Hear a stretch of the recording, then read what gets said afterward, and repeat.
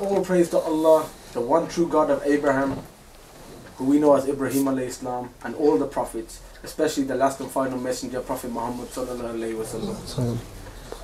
Now, the reason I've set up this dialogue / debate, whatever you want to call it, between these two guys is Carlton, for example, is somebody I've known for 6 years, and he's a very nice guy. We spend so much time debating with some of these deranged evangelicals, some of them who hate Islam so much that they cross-dress for some reason these days. And if the Christians are watching this video, they know who the cross-dressing missionaries are. This is why I like, from time to time, setting up debates with decent people, decent representatives of Christianity, and I feel that Carlton is one of them. So, the topic tonight is Jesus God? And representing the Muslim side, who will go first, is Brother Hamza. Brother Hamza Myatt embraced Islam 15 years ago. He's one of the regulars that attends Hyde Park Speaker's Corner. This is actually his first moderated debate, so hopefully Carlton will take it easy on him. Representing the Christian side is Carlton McDonald. He's been a Christian for 35 years, since the age of 20, and has engaged in a few dialogues with Muslims, such as Dr. Shabia Ali and Brother Sadat Anwar and Adnan Rashid as well. He believes the Bible is the word of God and particularly likes to focus on prophecy. He respects Muslims and Islam and sees believers in their Creator as brothers. The format will be as follows: 20 minutes, up to 20 minutes opening statements, then 10 minutes first rebuttals, 5 minutes second rebuttals, and then there will be a 10-minute crossfire period where both sides will get 5 minutes each to basically question the other side. After that, we will break up for Maghrib and for some food, and then we will commence the Q&A. I'll give the format for the Q&A at the time. One last thing before they start is I'd just like to say Jazakallah here to Brother Tasneef and for the brother allowing us to use these premises. So with that, you can start now. Okay. Assalamu alaikum wa rahmatullahi wa barakatuhu. And peace be with you, Carlton. Bismillah ar-Rahman ar-Rahim. As Brother Zakir said, I'm an English revert to Islam. I embraced Islam 15 years ago.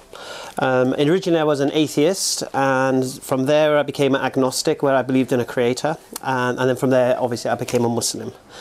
I'd like to thank Zakir here for arranging the debate, mashallah, giving my first foray into this kind of field, and hopefully it's the first of many, inshallah. Also, I'd like to thank Carlton for being my first guinea pig with regards to this, to see how I can basically handle myself at this level. Anyhow, the title of the debate is Jesus God?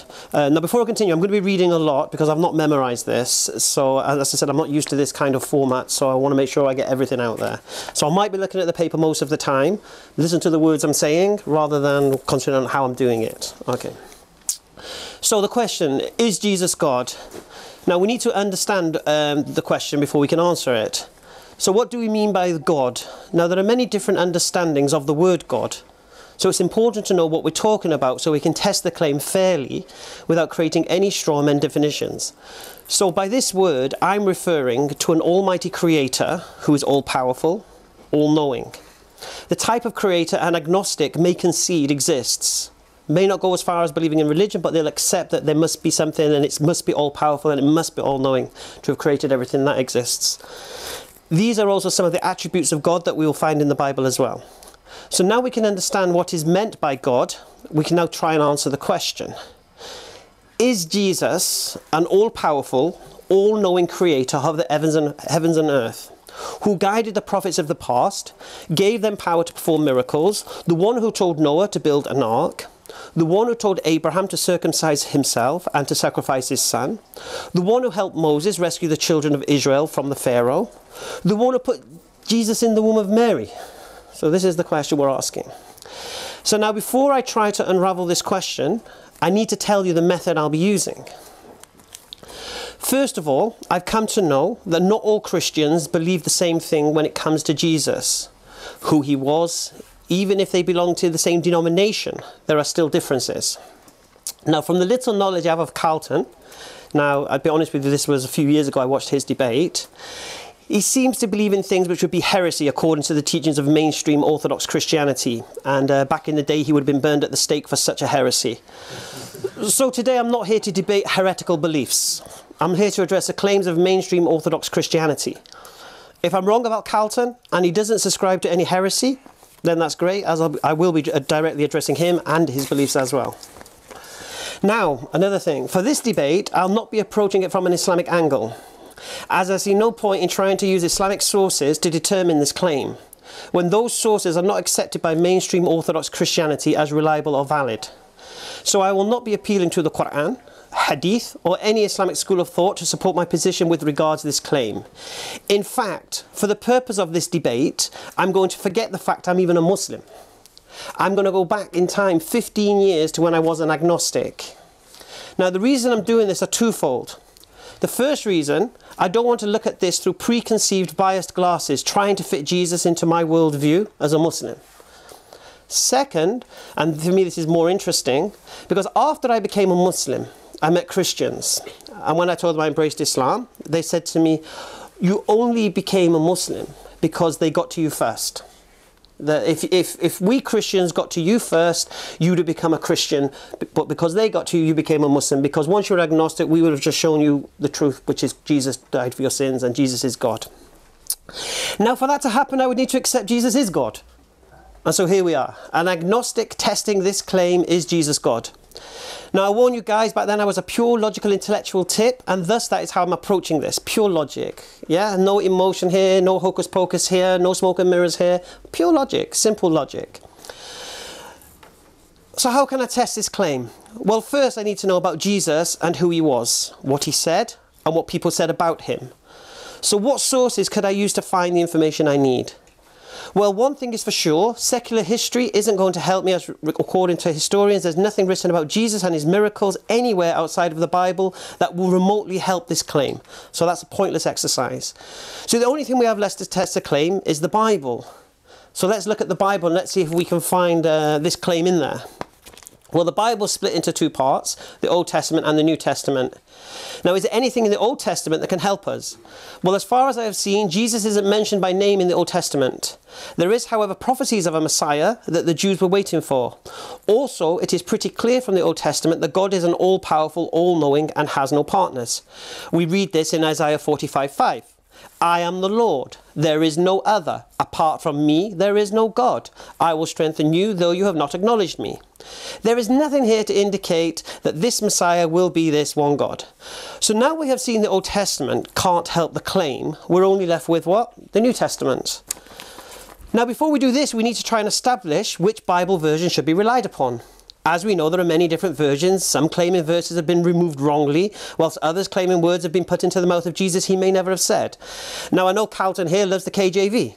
Not sure why. I think it's because he thinks that you can't prove there's fabricated verses within it, because nothing is removed. And maybe he can tell us that when he presents. Anyhow, the New Testament. Now, this is made up of the supposed letters of Paul, the supposed epistles of the apostles, Acts of the Apostles, and 4 different versions of the prophetic life of Jesus, and of course a dream at the end. So which of these sources can help our claim? Well, the supposed letters of Paul cannot help us, as he himself never met Jesus. He never sat with him, he never ate with him, he never travelled with him, he never heard any of his parables, nor witnessed any of his miracles. He claims to have met Jesus on the road to Damascus, but I would ask the question, how would he have known who he was talking to? For me, his supposed letters cannot help the claim. Now we come to Acts of the Apostles, or as it seems, the Acts of Paul. Now for me, this is a dubious source, as its supposed author Luke is also somebody who never walked with Jesus.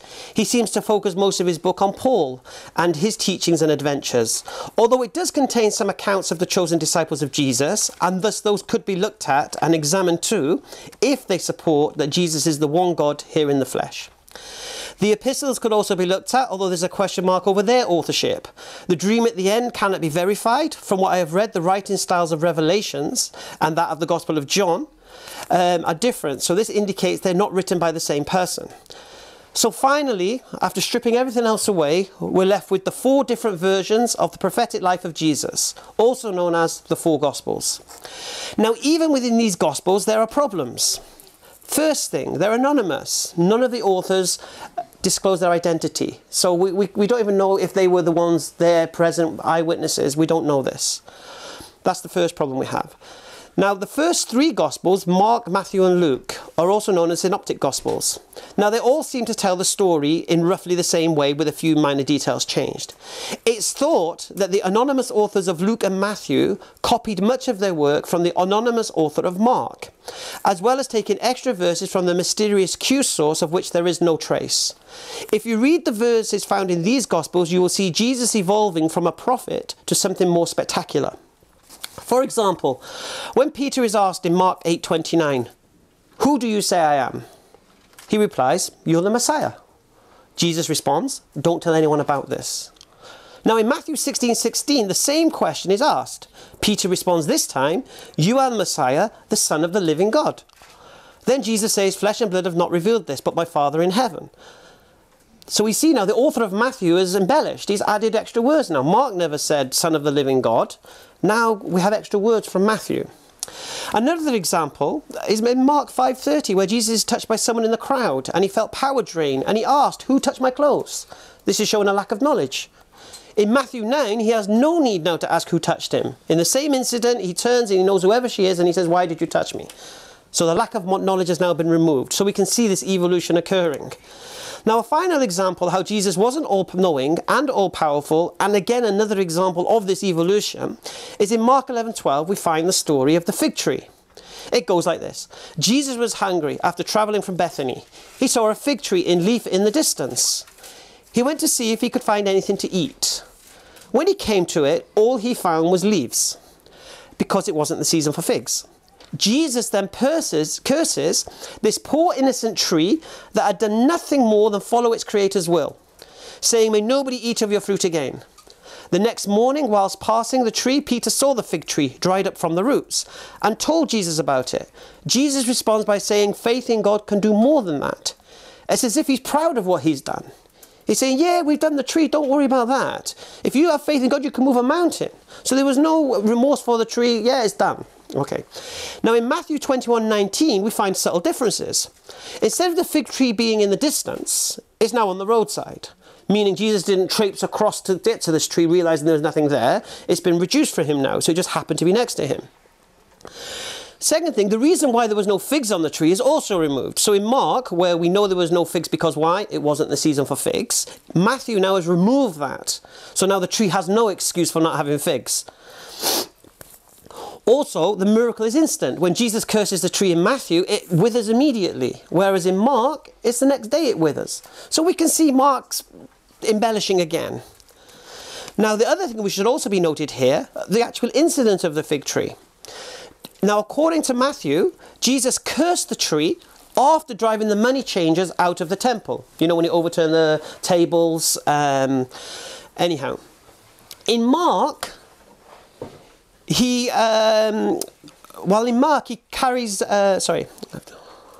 whilst in Mark, it is before he carries out that assault. So there's a difference here. We've got a chronological problem now. This is supposed to be historical eyewitness testimony according to Christian sources. Now we find the event is actually taking place at different times. So this is something else for us to look at. The story highlights the fact, though, that Jesus was not all-knowing, because he didn't know there was no figs on the tree. It shows he wasn't powerful, because why, if he is God, make the figs grow, make bananas grow, forget figs, yeah? And why judgment is called into question when he destroys a perfectly healthy tree? So these are things to consider when you're trying to say that Jesus is an all-powerful God walking on earth. Even the young girl he heals is exaggerated. In Mark, the girl is sick. In Matthew, she's already dead. So we can look more at problems with the Gospel of Matthew later and its exaggerations. Now we come to the 4th Gospel. The Gospel named John is another anonymously written book. Now this appears to be a completely different animal to the first 3 Gospels. According to Bible scholars, there are 3 different authors involved with it. Now I'm pretty sure this is going to be the main source of Carlton's claims. Anyhow, for the purpose of debate, I will not challenge the authorship for now, and I'll treat it with the same amount of merit that Orthodox Christianity gives to it, although I will of course question interpretation. So there we have it. I've narrowed down the source of which the claim can be fully tested, the 4 versions of the ministry of Jesus of which contain the supposed teachings of Jesus. Now the first question to ask: Did Jesus himself make a claim that he is God? Or did he show distinction between himself and God? Well, a simple answer is no, he didn't. If you read the verses found in the Gospels, it's clear that he is not making such a claim. Second question: did he demonstrate to the people he was God in the flesh? Did he demonstrate an all-knowing capacity? Did he demonstrate an all-powerful capacity? What is it that gave Orthodox Christians the belief that Jesus walking on the earth was God? From what I can see, there is nothing. Also, a further problem is now created, as we know from these Gospels that Jesus prayed to God, begged God to be saved from the cross, cried out to God whilst on said cross, never claimed any power was his own, giving recognition to God, the one who sent him. So now the question needs to be asked: how can God be Jesus as well as be the one being prayed to, etc.? Because if there is only one God, then your claim is that Jesus is God, which means God is Jesus. So now I've established where we should find the reasons for this claim. Let's hear the claim and the reasons for it. Thank you.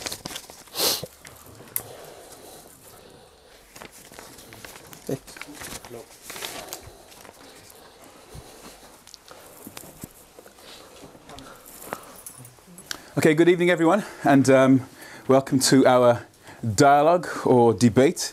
The title is Jesus God? And I too want to thank everyone for being here, for those who've organised it and arranged this.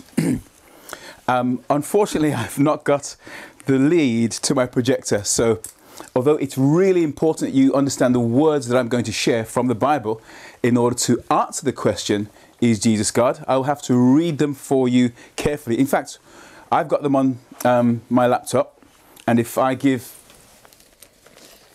Honourable Zach the Bible, he can check that every word I say is exactly as it appears in the Bible.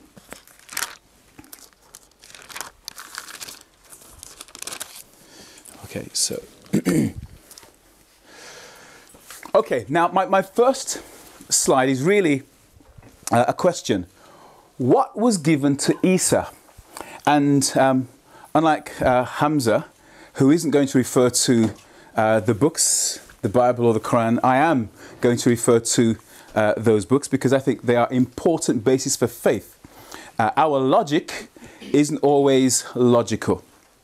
So, Surah 2, Ayah 136, the Quran says, "Say, we believe in Allah and in that which had been revealed to us, Muslims, and in that which was revealed to Ibrahim and Ismail and Ishaq and Yaqub and the tribes, and in that which was given to Musa and Isa, and in that which was given to the prophets from their Lord.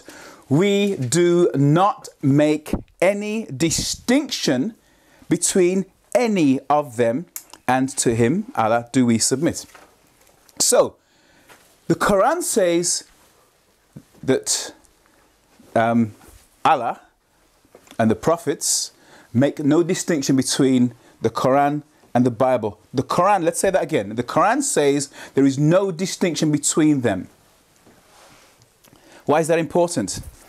Well, in Surah 2 verse 136, it says, "We believe in Allah and in that which has been revealed to us, and in that which was revealed to..." Oh, sorry, I'm going through the same slides. So there is no distinction. Tell me, I'll press the button. Yeah. Right? So here's my question. Should I believe the Quran or what people say about the Quran? The Quran. Thank you. I think I should believe the Quran. The Quran says there's no distinction. There's a longer answer than that, though. Brother, But carry on. Thank you. Should I believe the Imams and the scholars? Should I believe Zakir Naik or Ahmed Didat? Or should I believe the Quran or what I read in the Quran? Should I believe the Bible? Press that one. Thanks. You see, Ahmadiyya, who started the Islamic Research Centre just on Coventry Road, not too far from here. I'm from Birmingham, actually. I grew up in Allen Rock as a little child, so I know this area better than most of you. So, it doesn't matter how eloquent these guys are, it has to be important for Muslims to read the Quran and to understand the Quran.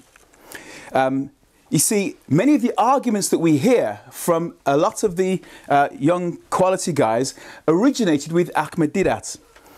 But surely the Quran must take priority over them all.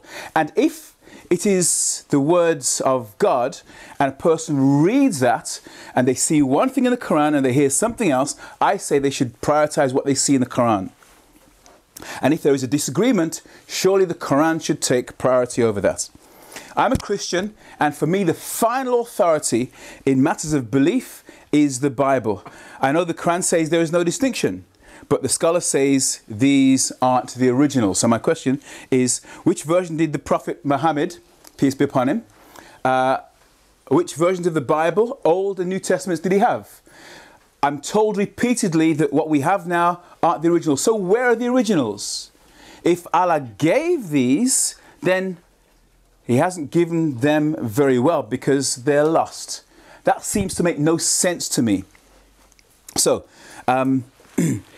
if Muhammad couldn't read or write Arabic, and yet the Quran says that he verified no distinction between the Quran and the Bible, Old and New Testaments, it means that what we have, which is what the Jews used in the time of Muhammad, and Christians have used, although it was in Greek and Latin, we can be confident that what we read in the Bible is what was verified by the Quran. Thank you. Now, so let's get to the particular topic. Is Jesus God? And it's a very important question, and my answer is going to sound a little strange. So my answer is, it depends when you ask the question. Okay, what do I mean by that? If you ask the question today, is Jesus God? Then according to the Bible, the answer is yes. If you ask the question 2,000 years ago while he walked upon the earth, there is no doubt he was not Almighty God. He was a man. And if you ask the question 3,000 years ago and earlier, the answer is yes, he was God, according to the Bible. So, 3,000 years ago, before he became a human being on earth, he was God, the Creator, the Almighty God. After his ascension, and we'll have a look at these verses in a while, he was the Creator, Almighty God again. But let's start with the Old Testament. We're going to look at the book of Ezekiel. Yeah. You want me to, or we just trust you? You have to trust me on this Old Testament one. It's the New Testament one that will be controversial. So in Ezekiel chapter 1 and verse 24, Ezekiel saw a number of different beings, and then verse 24 says, when they went, I heard the noise of their wings, like the noise of great waters, as the voice of the Almighty, the voice of speech as the noise of an host. When they stood, they let down their wings. And there was a voice from the firmament that was over their heads when they stood and had let down their wings. And above the firmament that was over their heads was the likeness of a throne, as the appearance of sapphire stone. And upon the likeness of the throne was the likeness as the appearance of a man above upon it. And I saw as the colour of amber. What colour is amber? Orange, gold. As the appearance of fire round about within it, from the appearance of his loins even upward, and from the appearance of his loins even downward, I saw, as it were, the appearance of fire, and it had the brightness round about. As the appearance of the bow that is in the cloud in the day of rain, so was the appearance of the brightness round about. This was the appearance of the likeness of the glory of the Lord. Capital L, capital O, capital R, capital D. That means Jehovah. So it looked like Jehovah. And when I saw it, I fell upon my face, and I heard a voice of one that spake. So Ezekiel sees a vision, and he recognizes from what he sees in the vision that this is Almighty God, and he bows down. we will see those terms again in the New Testament referring to Jesus. So, 3,000 years ago, Ezekiel saw Almighty God, Jehovah. Today, so in order to talk about what Jesus is like today, we're going to the book of Revelation. It's called Revelation because verse 1 says it's the revelation of Jesus Christ. You want to know what Jesus Christ is like? You read the book of Revelation. It's the revelation of Jesus Christ. So, we're going to read chapter 1. And in chapter 1, we'll find that Jesus is the Lord, the Alpha and the Omega, the Almighty God. So we'll start with verse 1. The revelation of Jesus Christ, which God gave unto him, to show unto his servants things which must shortly come to pass. And he sent and signified it by his angel unto his servant John. Verse 3. And it says, blessed is he that reads, that hears, and understands. So you want to be blessed, you want to be happy, you want to be knowledgeable. Read the book of Revelation, hear the book of Revelation, and understand the book of Revelation. That's the revelation of Jesus Christ. The starting point to understand the nature of Christ is the book of the revelation of Jesus Christ. Next slide. Now, in verse 5, it makes it clear that Jesus is alive. He's the Saviour, he's the Lord, the Alpha and the Omega, the Almighty God. So let me read verse 5. And from Jesus Christ, who is the faithful witness, the first begotten of the dead, the Prince of the kings of the earth, unto him that loved us, washed us from our sins in his own blood, and has made us kings and priests unto God and his Father. To him be glory and dominion forever and ever. Amen. Verse 7, Jesus is coming again. Verse 7 says, behold, he comes with clouds, and every eye shall see him. Jesus Christ is coming again. Every eye will see him, and they also which pierced him, those who crucified him, they are going to be raised and see him come back again. And all the kindreds of the earth shall wail because of him. Why will they wail? Why will they cry? Well, they be really unhappy when Christ comes again? Because they're not expecting him, they don't believe in him, and as a consequence, they're not following his way of life. It will be a terrible and sad time. And it finishes verse 7 by saying, even though they're going to wail because of him, amen. In other words, so let it be. Because although it will be a sad time, many people have had an opportunity to hear about Jesus, to read about Jesus, to understand what his mission was, but they haven't taken it up. But this world cannot continue as it has been with all the terrible things that are happening. It has to come to an end sometime. And when it comes to an end, if people aren't ready, that's the beginning of a new creation, a new life with all this madness gone. Verse 8. And this is the key verse now. Verse 8 says, I am Alpha and Omega, the beginning and the ending, says the Lord, which is and which was and which is to come, the Almighty. Now, those need to know who's saying them. So far, we don't know, but let me read the words again. Alpha and Omega, beginning and the ending, the Lord, which is, which was, which is to come, which is present, which was past, which is to come future, eternal. And it finishes by saying in verse 8, the Almighty. Who's speaking? We're going to find out.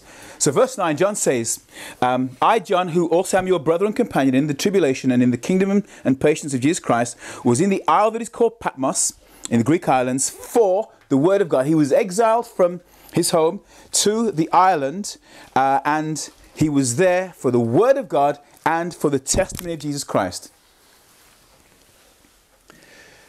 Verse 10, I was in the Spirit on the Lord's day, the Sabbath day, and heard behind me a great voice, as of a trumpet. Ezekiel heard a voice, very, very loud voice. John says he heard a voice behind him like a trumpet, really loud. Verse 11, again, the voice said, I am Alpha and Omega, the first and the last. What you see, write in a book. So he heard the voice behind him. Now, if you hear a very loud voice, often you'll turn and look and see what's going on. So what John saw in the book of Revelation of Jesus Christ are the events leading up to the end of the world. I'm telling you a little bit about the book of Revelation. Those prophecies in the book of Revelation are symbolic. They take study, prayerful study, to understand, and the things that we see happening today are foretold in the book of Revelation. the mark of the beast, the eternal life, and the conditions that we need to receive eternal life. We need to stop.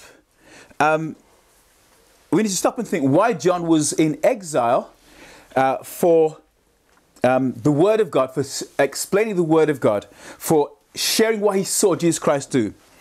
Nobody wants you to know these things.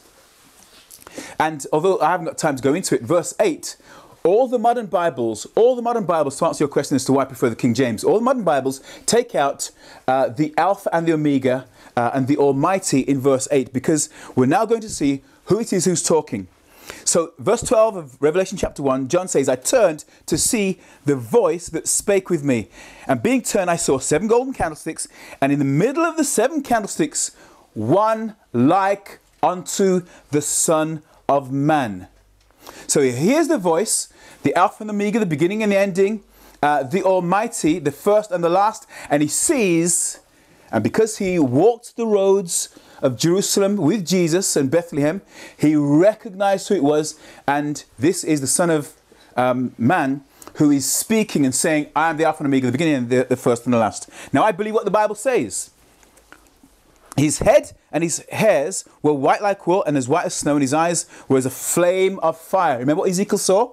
Fire all about, and his feet like unto fine brass, as if burned in a furnace, and his voice as the sound of many waters. And he had in his right hand 7 stars, and out of his mouth went a sharp two-edged sword. Hebrews 4 verse 12, next slide, explains that the Bible, or the Word of God, is sharper than a two-edged sword. Out of the voice that was behind him, out of Jesus' mouth comes something that's sharper than a two-edged sword. It's the Word. John chapter 1 verse 1, you all know it. In the beginning was the Word was with God, and the Word was God. The same was in the beginning with God. All things were made by him, and without him was nothing made that was made.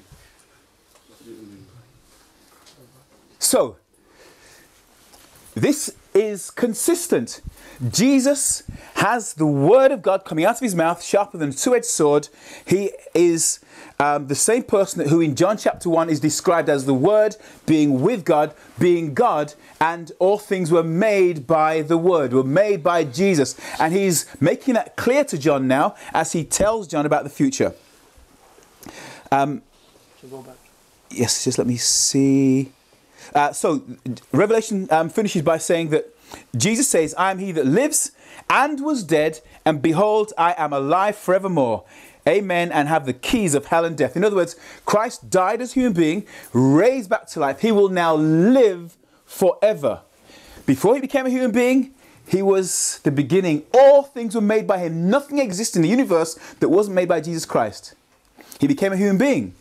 He lived as a human being, and then after he died and resurrected and went back to heaven, he is now the Almighty God. And he comes to John, letting John know what's going to happen in the future, and he introduces himself as the Almighty God. So, do you want to live forever? Only he that was in heaven has come down and lived on earth and knows what it is to be a human being can judge you fairly. And that's what Jesus did. So he's our Saviour, he's our mediator. And when he became a human being, he lived on earth, he died on earth, he rose again. No doubt he was a human being. In John 17 verse 5, in his prayer, he says, and now, O Father, glorify thou me with thine own self, with the glory which I had with thee before the world was. Thank you very much.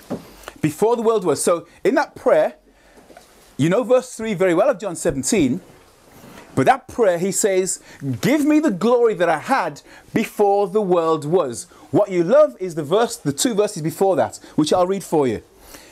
John 17 verse 3, and this is life eternal, that they might know thee, the Father, the only true God. No doubt about it. And life eternal, know the Father, and Jesus Christ, whom the Father has sent. What you like is know the Father. You don't like and Jesus Christ. And he says, verse 4 of John 17, I've glorified thee on earth, I have finished the work which you gave me to do. And in verse 5, give me the glory I had before I came. Why don't we read verse 5 as well? So, there is no doubt in my mind that Jesus Christ is Almighty God. All things were made by him. when he lived on earth, he cannot be God because he's a man. He's just like you and I. And so in order to be like you and I, many Christians say that Jesus, when he walked on earth, was God and man. Well, are we God and men? Because in Hebrews chapter 5, it says he was made just like us. So if he was God and man, as most Christians say, and we aren't God and men, then he can't be just like us. He was born of a woman, he was a human being, and he lived just like us. So most of the reasons why you, my Muslim brothers get upset is that you only focus on his time on earth. No doubt about it, he was a human being, 100%. But he existed before, and he exists after for all time. Thank you very much. That's in nature, because I'm trying to pull from here, there and everywhere to try and respond to that. No, don't worry. I don't mind picking stuff up. Again, don't watch my mannerisms and what I'm reading, picking up, dropping down. Listen to the words, please. That's fine. Okay. In my original opening statement, I said I'm not approaching this from an Islamic point of view. The reason being is I want to know why a Christian believes Jesus is God from what he reads in his Bible. Now, Carlton can try and shift it to the Quran, saying, oh, you should believe the Bible. Well, this is exactly what we're doing. We're showing you the Bible. We're opening the Bible. We're asking you why you believe that Bible, even if that Bible was the one with Muhammad sallallahu alaihi wasallam. Even if it was, we're still questioning it now. So that's the whole point of it. That's the whole point. I spent 15 minutes stripping away the Old Testament. We questioned the letters of Paul and such, and even the dream.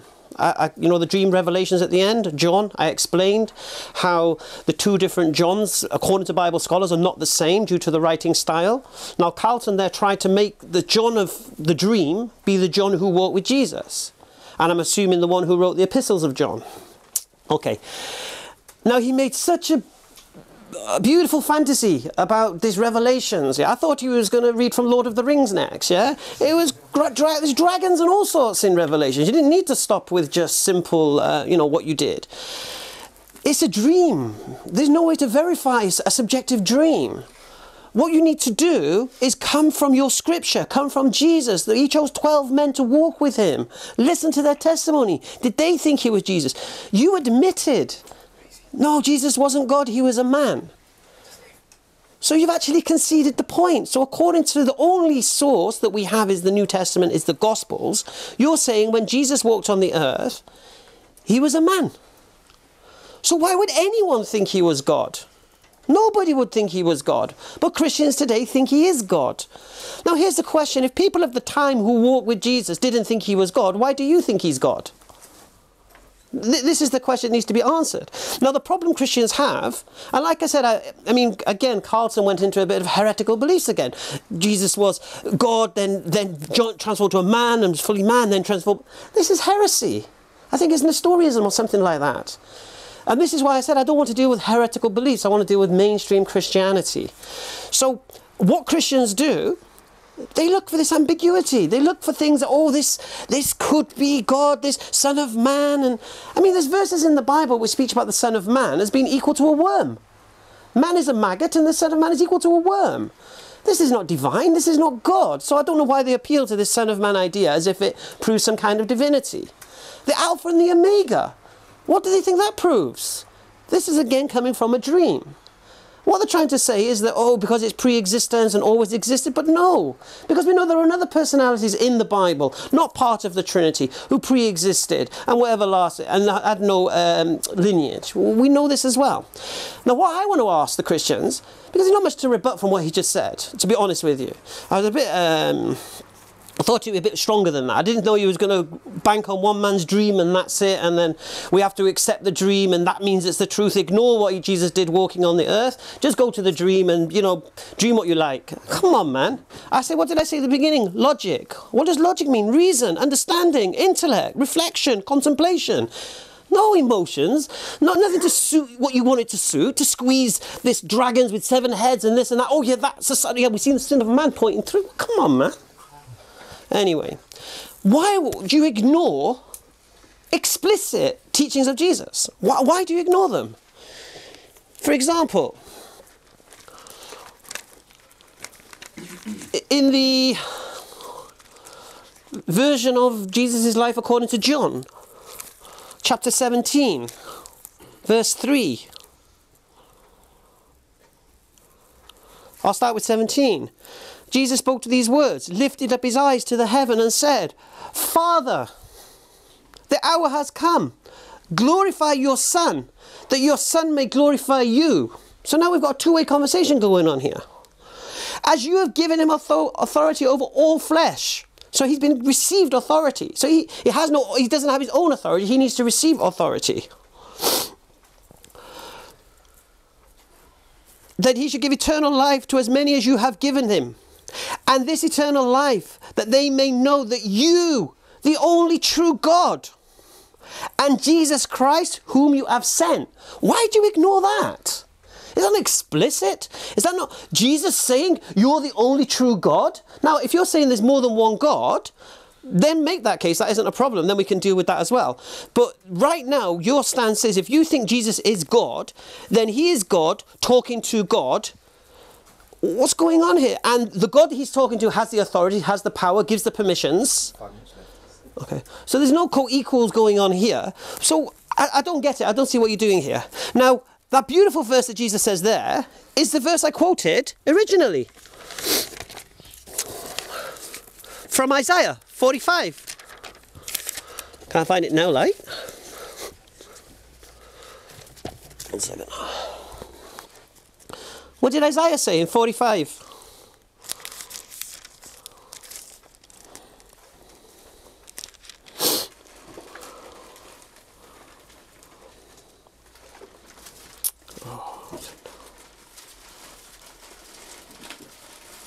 Oh, I can't find it right now. Maybe I'll get that in the next rebuttal. Okay. Now he talks about Ezekiel. Ezekiel recognizes the vision. Another vision. One man's having a dream. Yeah, this was God. Another man's having a vision. Yeah, this is God. And then he's marrying the two. Did you notice? You notice the heads there and you notice the tails there? Come on. How did Ezekiel know he was seeing God? We thought no man can see God and live. What's going on here? How can Ezekiel see God if this truly is God? King James. You like the King James because it doesn't remove verses. Logic, my friend. Why did the King James, why were the verses removed from modern Bibles? Because it's very simple. The King James is based on late manuscripts. It's based on 5th, 6th century manuscripts. Now, this was written in the 16th century before the discovery of the Codex Sinaiticus, which is older manuscripts. And what they found in the Codex Sinaiticus is that there were certain verses missing that were found in the later manuscripts. So they realized these were later additions. So the reason he can't find the verses he craves to support his argument, because they're not there. Which means Jesus never said these words, or these things never happened, and they were just fabricated later on. This is why he liked the King James. Now, there's a funny... Oh, okay. And I was looking at something in the King James Bible where, in the King James Bible, it refers to Jesus being the Son of God. In the New King James Version of the Bible, it says, servant of God. So now we've got Son of God, servant of God being used intermittently. Again, what's going on here? Why are you ignoring explicit verses and favouring dreams and visions? For me, it doesn't make sense logically.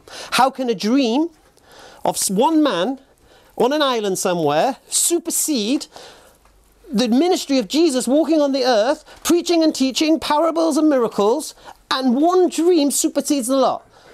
So nowhere in this walking and talking and preaching and teaching does he mention that he's God, or he will be God again, and he was God before. Nowhere does he mention this. And now you're claiming, oh, forget that. Forget what he taught. Forget the 12 disciples he chose to walk with him and educate them and teach them all things and such. Forget that. We just go to this dream and this supersedes everything. So basically all Carlton did in his presentation was Jesus is God because this dream says he is. No hocus pocus or emotion or faith. Thank you. Okay, ready? Thanks. Right, some of Hamza's first questions I'll address first. Is Jesus the one who put Jesus in Mary? Obviously not. It's a good question, but it fails to recognise that Christians say that in the very first chapter of the Bible, the very first verse of the Bible, it begins by saying, In the beginning, God created the heavens and the earth. And the word for God there is Elohim. And when Elohim says, let us make man in our own image, when the Spirit moves upon the face of the deep, and so God created man in his own image, in the image of God created he him, male and female created he them, that there isn't just the Father who's doing the creation, but it's the Father, the Son, and the Holy Ghost. So clearly, and the prayer was that give me the glory that I had before. So Jesus is the Son of God. He came from the Father, not from himself. So I'm surprised that you're using logic like that when you must know that the Christian's position is there are three of them. And I've had to waste a minute on that.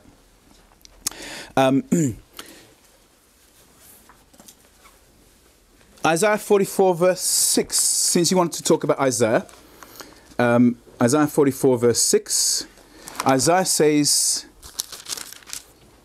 thus says the Lord, the King of Israel, and his Redeemer, the capital L, capital O, capital R, capital D, the Lord of hosts. So the Lord, capital L, capital O, capital R, capital D, thus saith the Lord, the King of Israel, and his Redeemer, the Lord of hosts. So there are two Jehovahs in the Isaiah that you're using. So, it's useful to put all the verses together and arrive at a picture than to just use one of them. Why the King James Version?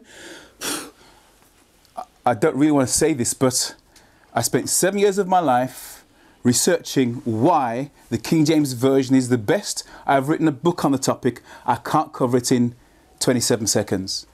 But I don't really want to say this. I know what I'm talking about. I've done the research. And maybe we should have a discussion into why modern versions, and then I can give you the proper picture. So, Paul never met Jesus. In Acts chapter 9, verse 5, and it says, when Paul was struck blind and he heard the voice, he said, who art thou, Lord? And the Lord said, I am Jesus whom you're persecuting. So did Paul meet Jesus?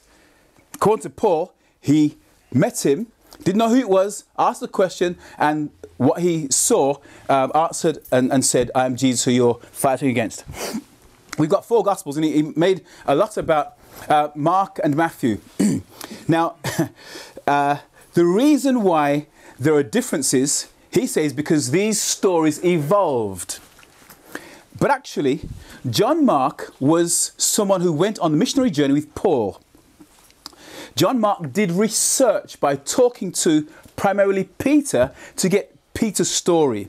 So that's why Mark's gospel is the shortest gospel. He wasn't an eyewitness, and neither was Luke, the physician, an eyewitness. And his is quite long. But Matthew was an eyewitness. So these embellishments aren't evolutions from Mark to Matthew. Matthew was an eyewitness. He wrote the full accounts. So when you read Matthew, you see the full account. When you see Mark, you see an abridgment. Jesus destroys a perfectly normal tree. The purpose of destroying the normal tree is anyone who says they are a Muslim or a Christian or godly and does not bear godly fruit, when he comes again, they may be good people, but they will be destroyed. And he finished that parable by saying, learn the parable of the fig tree. All of us here, we say we're religious, we must bear fruit. Some of us bear fruit for the wrong reasons. When Christ comes again, if we're doing it for the wrong reasons or not doing it at all, we will be destroyed. Did Jesus claim to be God?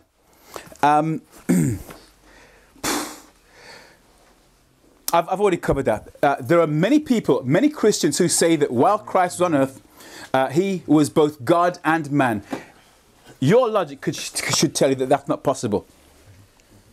Now, in your last session, you referred to Revelation as like the Lord of the Rings. That is not at all respectful. God says when he's speaking to prophets, he gives them dreams and visions. Daniel chapter 2, a vision is given to King Nebuchadnezzar. Daniel sees the same vision. That vision says there'll be 4 world empires 2,600 years ago. So, since you don't think much of dreams, listen to this. 4 world empires. The first one will be Babylon. Second one, Medo-Persia. Third one, Greece. The fourth one, Rome. And there wouldn't be a 5th world empire. A dream, he says, as if it's nothing. You do not recognize the power of the word of God, my friend. When God speaks to his people, he speaks through dreams and visions. And to disregard them, you do so at your peril. And you speak as if you have not learnt anything since you've become a believer. Because the logic you use is the logic that people who don't believe use. These aren't just dreams. And I could show you prophecy after prophecy, vision after vision, and you say, whoa, because they aren't just dreams. Do not disregard them. 3.5 minutes left. 3.5. Oh, excellent. I thought I was about to run out. So Numbers 12 verse 6.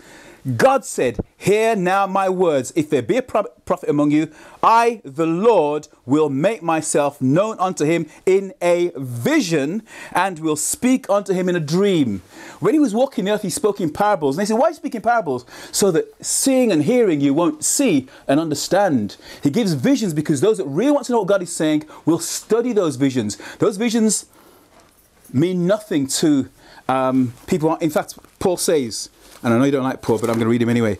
He says that the people of the world cannot understand the spiritual things of God. And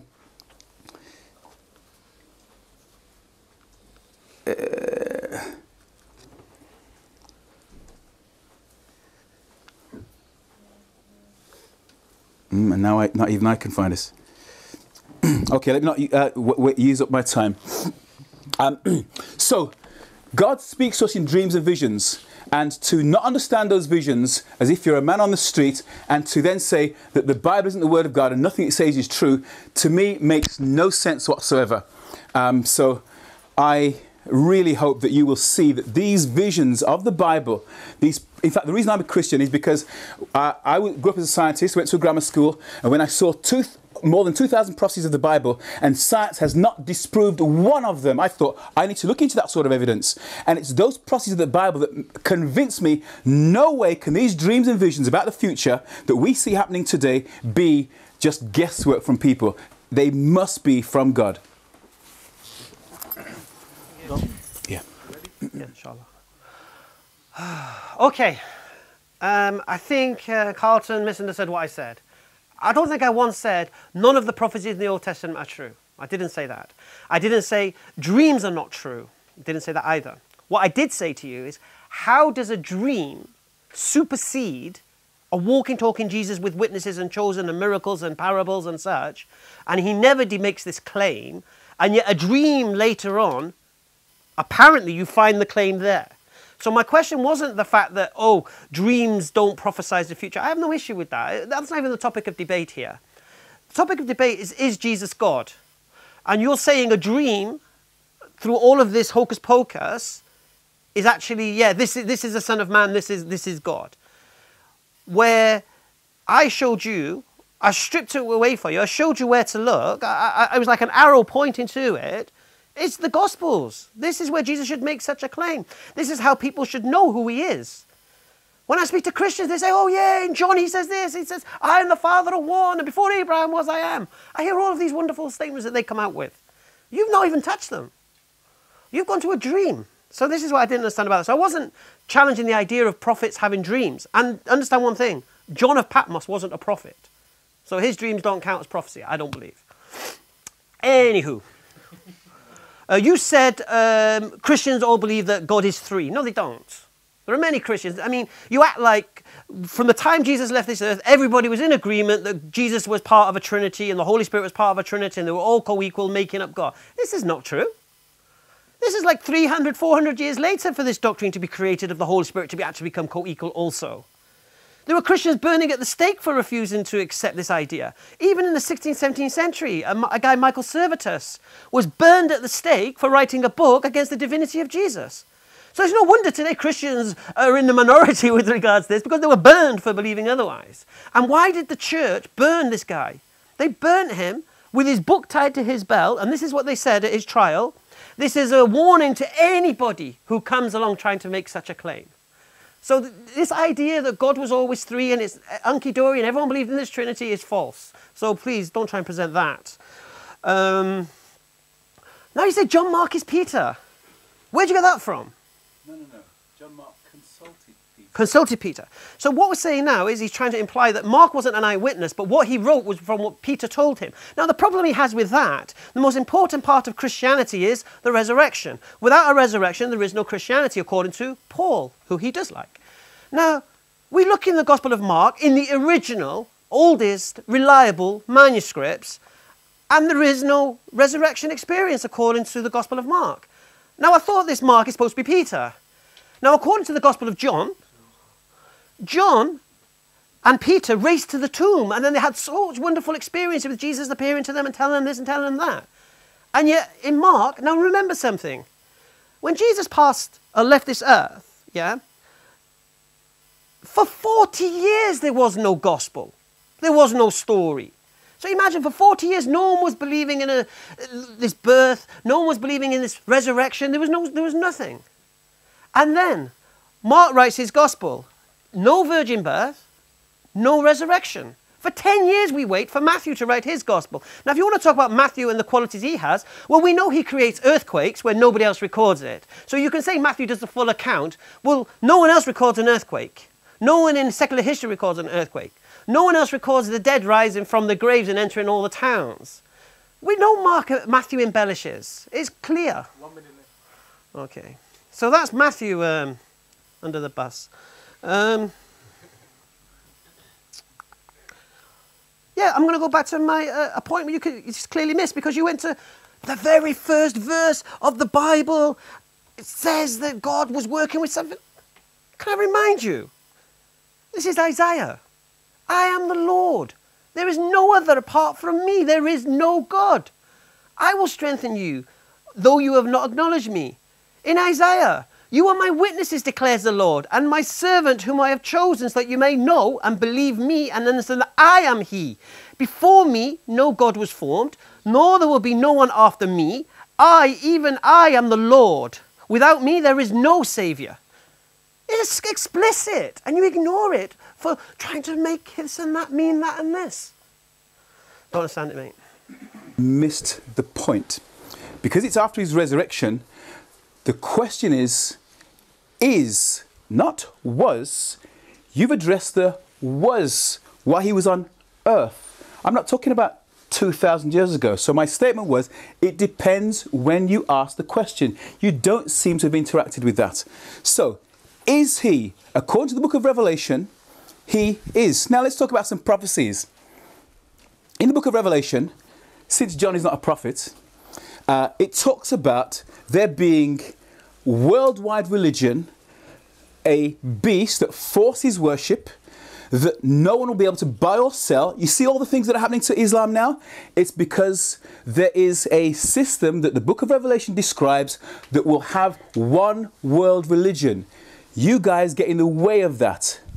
And so that one world religion, the religion they want isn't Islam, and so they will make Islam look bad. They will kill Muslims and make it look like, oh, we're actually doing something good to save everyone else. These things are all prophesied in the Bible. You need to read the Bible to understand what's happening to Islam around the world. You think we're surprised? When I first came to the Seventh-day Adventist Church, they were saying this in 1981. I now see them coming true. John's not a prophet. You just need to understand the prophecies. Thank you. Right, now, how long was it after Muhammad's death that the Quran was compiled? Oh, okay, I thought it was 12, 15 years. His question was, there were no Gospels after Christ ascended to heaven. That's not true. Yeah. It was compiled straight away by the second caliph, Abu Bakr. It was. Yeah, you said the question. Sorry, can you stop the clock, please?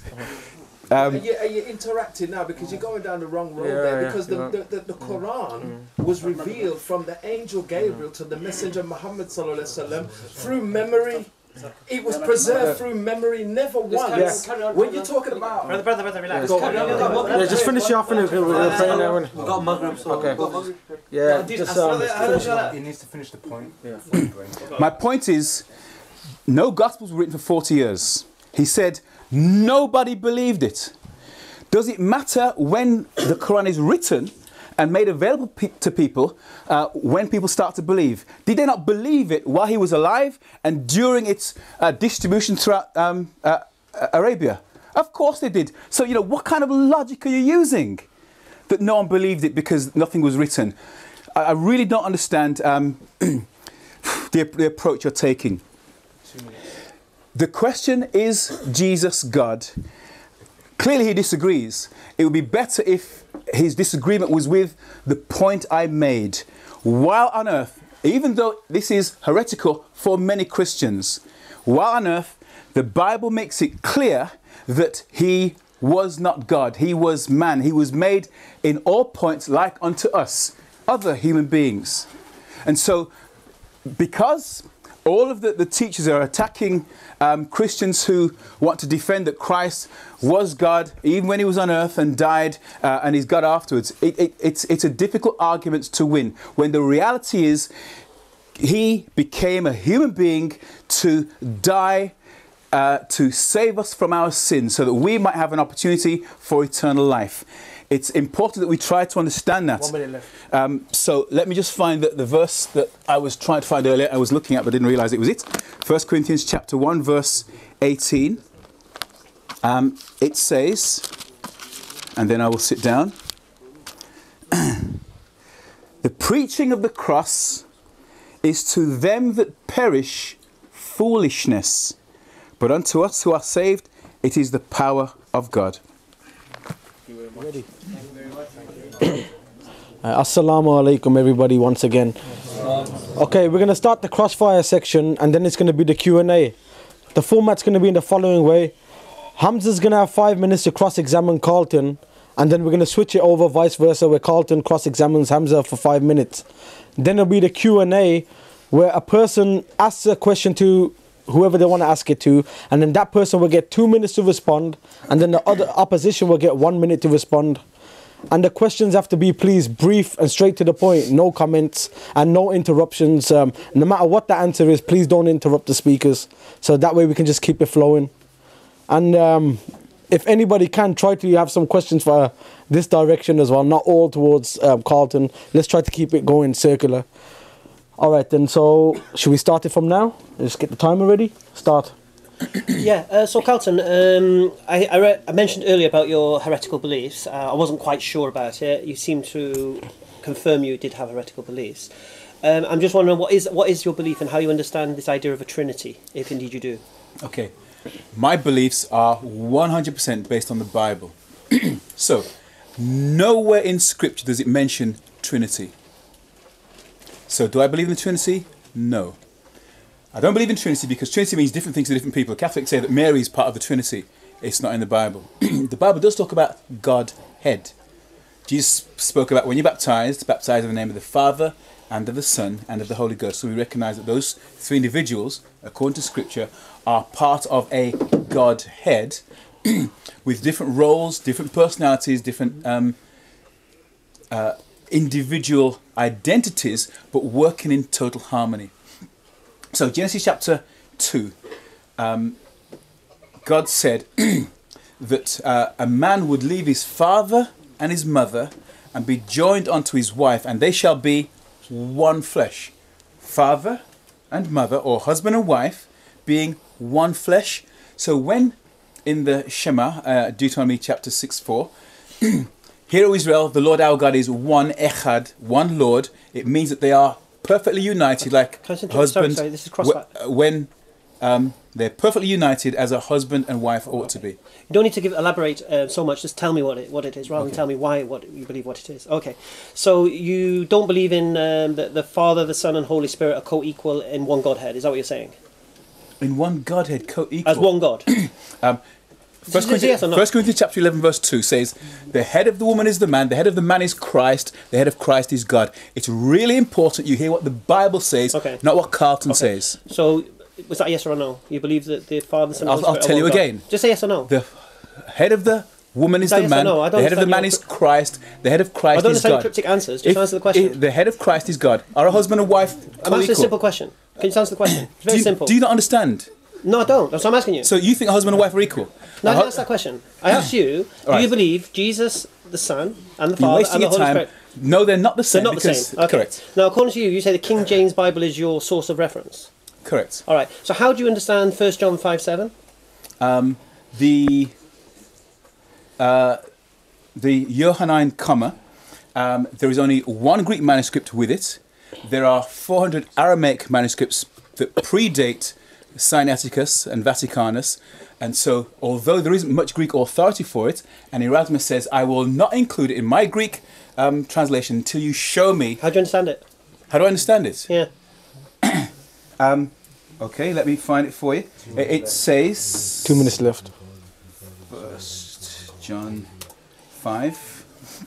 It says, there are three that bear record in heaven, the Father, the Word, and the Holy Ghost, and these three are one. Right. So this is the Trinity, yeah?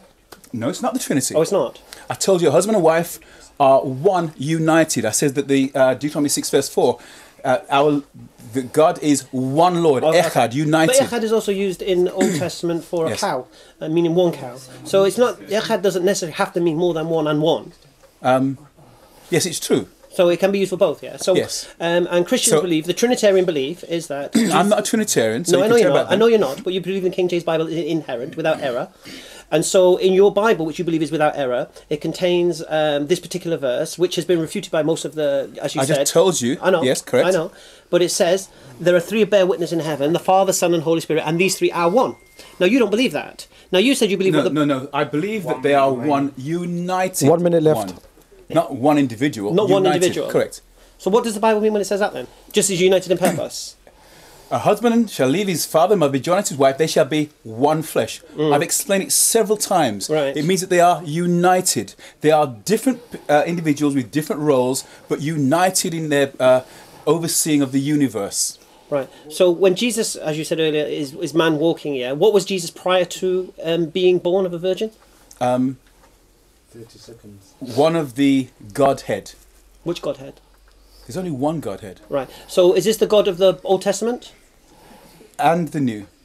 God and the New? Yes. Okay. So when this one of the God... See, this is what I'm saying. You say you don't believe in a Trinity. Now you're kind of describing a Trinity. Yes, because I described Godhead. if you're saying Jesus is God, yes? Yes. This is your claim, Yes. of course. And in the New Testament, we know Jesus prayed to God.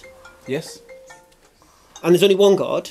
Yes. The only way you can get around this is the Trinity. Time. No, it isn't. We're going to switch you over now. Go on then. Sorry for cutting you, but we have to keep it within time. When you're ready, we'll press start. Okay. All right, start. I'm ready. Right. So, do you understand that after Jesus lived as a human being, he died, and according to the Quran, what happened to him? Okay. Remember the purpose of the debate? I'm agnostic. You're supposed to be showing me from the verses of the Bible why Jesus, The Jesus is title, God. as I understood it, was Is Jesus God? Is Jesus God? Right. This is called All right. a The question Quran and answer says the slide. Quran says no. Jesus is not God. What was my question? Where did he go? He ascended Yeah. Ascended? to heaven. To heaven. Okay. Now, is there anyone else that has ascended to heaven? Elijah. Elijah. Yeah. Okay. What's your point? I'm asking the questions. I know. You had your It's 5 minutes. Okay, so my point is, he's in heaven, Elijah's in heaven. Anyone else in heaven? The crowd said Enoch. Enoch. Okay, Well, I don't good. understand the purpose of your question. Then. Yeah, well, you just answer the questions. What and does you- this have to do with is Jesus God? Because this is the topic of the tonight. Do you not want to answer my I question? don't mind, but if you can get to the point. Okay. You had time to ask your questions. I'm getting to the point if you simply answer the questions. Yeah, but you wasted my time by elaborating on your answers. Okay. So I'm being sharp with you. Okay, that's cool. Okay. So, if he is not God, why is he in heaven? He's not. Okay. Why is he in heaven if he's not God? Yeah. Are you saying no one's in heaven? No, I'm not saying he's... Right. So why is Elijah in heaven if he's not God? Because he was translated. What does that mean? It means he was taken to heaven without seeing death. Okay. Okay. So Jesus is in heaven without seeing death. I don't see a point. The point is Jesus special? In what sense? Is he just a prophet? Yes. Okay, so which other prophet is in heaven? Elijah. Okay, and is Elijah the same as Jesus? In what sense? In that, according to Paul, Jesus was the firstborn from the dead. That means that he is the one with the authority. Elijah went to heaven on the authority of the resurrection that Jesus Christ paid for him. What? Yeah, sorry, you don't understand this. No, I don't understand what you're talking about. Yeah, okay. Then maybe I should try another tack. That'd be better. So, before Jesus was in heaven, before he came to earth, where was he? I don't know. Carry on. You don't know? Okay. Do you realize that the Quran in Surah 5, verse 33 says he returned to heaven? Okay. Did you realize that? Do you know what Muslims say when they die? Sorry. When somebody dies? No. From Allah we come and to Allah we return. Okay. So we have no issue with returning to God. Okay. So I don't see a point. How does this make Jesus God? Sorry. So, but we all came from Allah. Were we conscious? Were we the creator? Were we the creator? 2 minutes left. All right. So, if we all return to Allah, what were we before we became human beings? Spirit. Ah. So we existed before we became human beings as spirit. Possibly. Well, I don't see a point. So Why is possibly. Listen.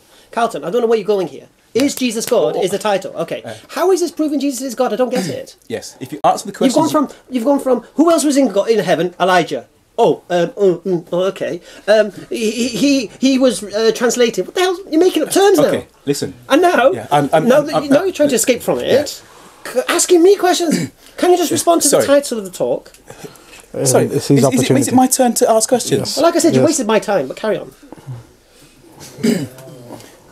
The point I'm trying to make is, before he became a human being, 1 minute left. He was in heaven. After he was ascended, he was in heaven.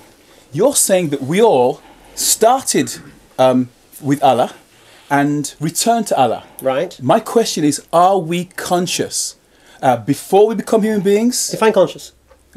Aware, able to perceive, Yes. able to understand. Yes. So before we became human beings, we were able to perceive Yes. and understand. Does that not sound like, what do the Indians call it again? No, I think there's a mistake there. Yeah. Thank you very much. At least one person's understanding Yeah. it. So that's called reincarnation. That we had consciousness before we became human beings, and we go back to consciousness. I'm sorry, you are mistaken.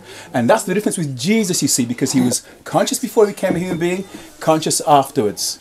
So we are not How does like that make him. Jesus God? I don't get it. Yes, it makes him different to us. The point I'm trying to make is... Elijah is different to us.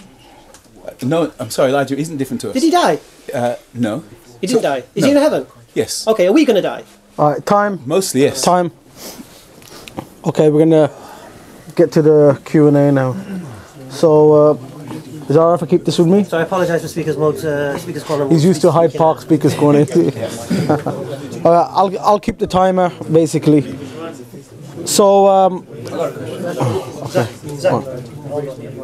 anybody who wants to ask a question, wait for the mic to go to them. okay, all right then. So, when the mic's given to you, then ask the question so it's recorded clearly as well. When the mic's hovering over you. All right. Tell me when you're ready, and then. Who wants to ask a question? Yeah, of course. Okay. I'll just point. Zach, you could appoint anybody. I'll point. But please keep the question brief and straight to the point, and mention who the question is to first, so we're prepared. Okay, first question goes to the brother there. Please state who it's to. And please keep the questions under 30 seconds if you can. Jazakallah khair. This is a question for Carlton. When you're praying, who do you pray to? The Father. Jesus says, when you pray, say, Our Father, which art in heaven. No, but I mean, when you're praying, when you're going to pray tonight, do you pray to Jesus or do you pray to God? I pray to the Father. I pray to God the Father. Is that it? Any response? Okay. Next question then, please, to the brother there. Let the mic get to you. Okay, I'll allow it on this occasion. All right. But please keep it brief then. wonderful. Don't worry, bro. I'll get you. Hang on.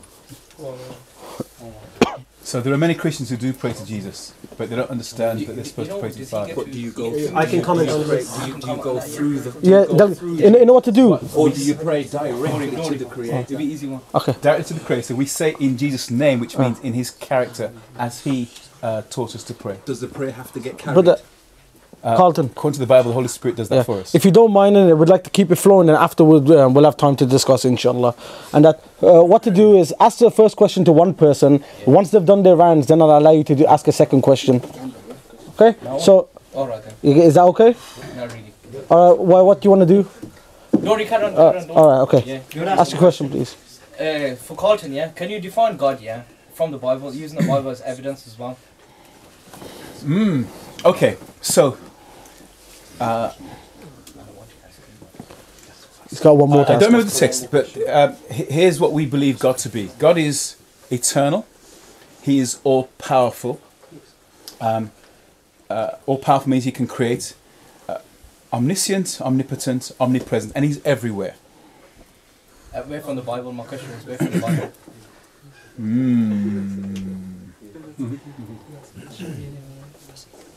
Yeah, I'm struggling to tell you. So I can't really accept that, obviously, because you don't have evidence. But please, no comments. But do you disagree that those are the attributes of God? Able to be everywhere, knows everything, and is eternal. No, he's not everywhere, no. Oh, God's not everywhere. Yeah, okay. We'll let the Muslim speaker please. Now my question. I can comment on that. Can you comment before you ask him his question? Okay. Yeah, like I said, you don't know where you get that information from, but in Islam, obviously, we know exactly where we define God, and that's how we're so sure in what we believe. So But which this is- the ayahs then? Carlton, please. It's the same sort of question, isn't it? Yeah. Which No, no, ayahs? I'm commenting on yours. Okay, we need, one second. I'm going to be a bit more firmer now because it's getting all over the place. The person who asks the question, please don't give a comment afterwards. And the speakers just answer the question. Sorry, Chair. Listen, I'm learning something here, right? Yeah. And so I think this little exchange is useful. Yeah. So The only issue is it's going to become an exchange every single time. Then, so let's just keep it flowing. So I'll comment on it. You asked where.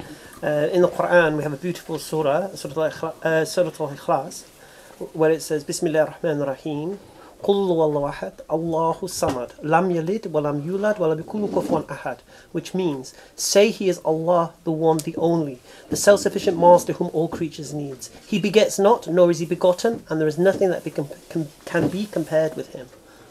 That's what we believe. And that's why we're so sure in our understanding of what God is, whilst Christians are in such confusion because they don't know what God is. sorry, that doesn't say that He is eternal. It simply says He's the only one of His kind. Okay, your next question My to... next question, yeah, is to Hamza. Can you define God it? with evidences from the Quran? Yes. And he just See previous answer. that was done, so you can comment now. Okay. Now you can comment. Right, so from what I understood, you didn't define someone who's eternal, someone who is able to create, so omnipotent, omniscient. No, he said that He's the only one. There's no one like Him, that He's not begotten. Is that the definition that He's the eternal. Allah Samad, He's the eternal, and there's nothing like to Him unto Him. Says Allah, Okay. one, the only, the eternal, the only, the self-sufficient eternal. Master whom all creatures need. That's He what it begets says. not, nor is He begotten, and there is nothing that can be So He compared has with no Him. children, Yeah. He has no father. So He has no father. Sorry, listen to the three things again. Omnipotent, that's all powerful. Right? Self-sufficient Master whom all creatures needs. Self-sufficient. Yeah. Yeah, so that means that he's independent. It isn't that He's all powerful. Name something that's independent, other than God. The sun. It's not independent. It's subject to the laws of nature. It's laws of physics. Sorry. Okay, it's time on this question now. Okay, sorry about that, but you want to ask a question? Let the mic be... A few questions over here. we'll get to them next, inshallah. We'll just give a Christian an opportunity. Christians lining me up. Yeah, okay. You can ask your question now. Hold on. Go for it. Sir, in your view, is God finite or infinite? In my view, infinite. Infinite. So there's no measure. You can't measure it. Well, okay. Your question is a little bit illogical because there's no such, in real terms, there's no such word as infinite. You can't count infinite. You can't measure infinite. So it doesn't really exist in the real world. It's only a concept. So, is it? So you use the word concept. So would you refer to God as, you know, without a concept then? Or is there any, you know, as I said, any boundaries as to? Is that your whole question? Yeah. Okay, then timer started. Okay. Okay, like I said about the infinite thing, it doesn't exist. So what you're saying is, does God have any boundaries? No. Is he have any limits? No. He does whatever befits his majesty. Yeah. Okay. Immortal, invisible. So, can you keep commenting? What? Sorry. Yeah. Is he immortal and invisible? Immortal. Yeah. Mean he cannot die. Yeah. Of course. Okay, so you asked your question, Can my I friend. see him? No. Yeah. All right, Carlton's turn now. He's got infinite. Okay. Hamza's right. Infinity is a concept. In that God cannot be bounded, then we finite humans cannot understand this unbounded, or another word, synonymous word is infinite God. So that's all Sam's asking. Okay. And I think it's simple to say, yes, I understand the concept. God cannot be bounded. You can't quantify, man. Yeah. Okay. You All right didn't then. answer, is he immortal? Okay. Well, he's immortal. Oh, he's immortal. Didn't die then. Okay. Okay. I'll get to you, inshallah. Well, we'll get one question from the back there. Then, right, we'll go to him and then we'll go to you, inshallah. And then, yeah, I'll get to you, inshallah. It'll be like a circle, or right. I think that's the right ear. Could I just say it's been a great debate, and just a question to Carlton. From the understanding I've had, from you're saying that in the Old Testament, Jesus was God, and in the New Testament he was not God. You see, this is problematic for me, because if you read verses like Malachi chapter 3 verse number 6, it says, I am the Lord, I do not change. Numbers chapter 23 verse number 19, I am God, not a man who has to lie, or the son of man who has to repent. If you read Hosea chapter 11 verse number 9, I am God, not a man. So this is explicitly telling us that I am God and I do not change. Now, and then if you come into the New Testament, where you get verses like, I am a father of one, before John chapter 8 verse number 58, I am, you know, before Abraham was I am. These are verses which Christians tell me that that's their proof of Jesus being God on earth. Now, either he cannot change his attributes or his essence, which clearly signifies in the Old Testament. So how would you then say that he was God in the Old Testament and now he's not God, and he's God and now he's not God? Superb question. Thank you. Superb question. So, whenever we want to understand anything in the Bible, we must get all the verses related to that topic together and then make a decision. So you're right, he doesn't change. At least he says he doesn't change. But when you consider Revelation chapter 3 verse 5, Jesus Christ is the Lamb slain from the foundation of the world. That means the plan was already in place. So, because the plan's already in place, he's not going to change that plan. Nothing has surprised them. There's no change of idea. He was the plan to have Christ die was set at the foundation of the world, and therefore, now that we understand it, we see, oh, he hasn't changed. The plan was set right at the beginning. If our foreparents, Adam and Eve, sinned, then the plan to redeem them, rather than just destroy the planet and then move on to the next one, was that Christ would become a human being, would die the death that they deserved, so that he could give them the life, the eternal life that God wanted for everyone. You done? Your turn, if you want to comment. Okay, what Carlton has quoted now seems to show God to be unjust and with no mercy. Because first thing he's saying now is that because Adam sinned, that we all now inherit this sin because of Adam's sin. Not because of anything we've done, just because our ancestor Adam sinned. Now the problem he's got here is Ezekiel refutes that. Ezekiel says clearly, if anyone is wicked man and turns, sins, he shall die. Anyone turns away from his wickedness and becomes righteous and keeps the statutes of the Lord, then those wickedness will not be reminded of him. So we clearly see repentance here. Now, this idea of no mercy, because according to what Carlton's saying now, God requires payment for your sin. You know, he can't just forgive your sin, he requires payment. Now, you can't say, well, I can't give you the money, but he's going to give you the money. I still got paid. Yeah, there's no mercy here. According to his paradigm, there's no mercy, nor is there any forgiveness, and nor is no justice. You done? Yeah. Okay, then next question to the brother there. Just wait for the...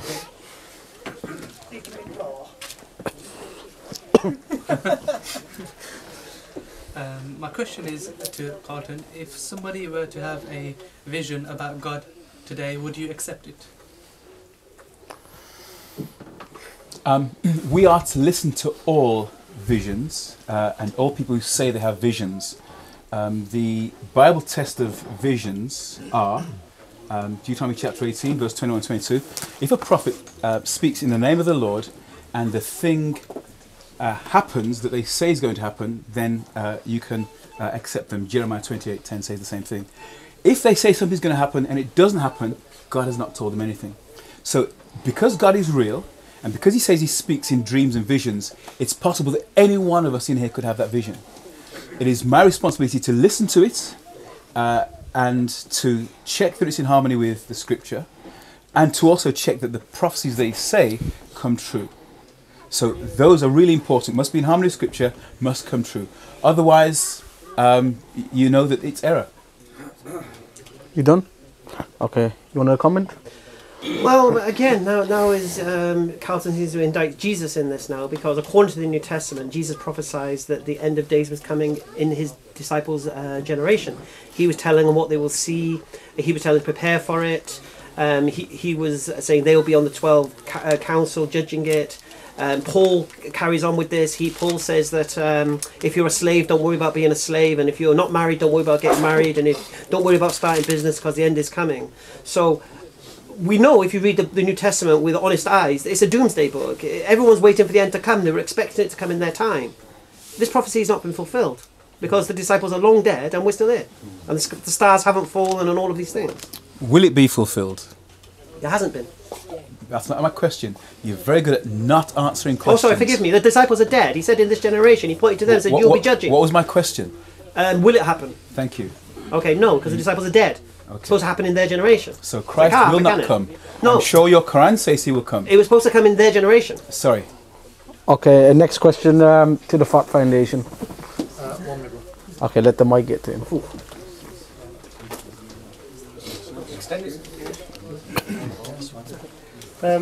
Thanks, Carlton. Again, very interesting discussion. I have to say that I've been left a little bit confused by your position, and I think it's probably because it's unorthodox.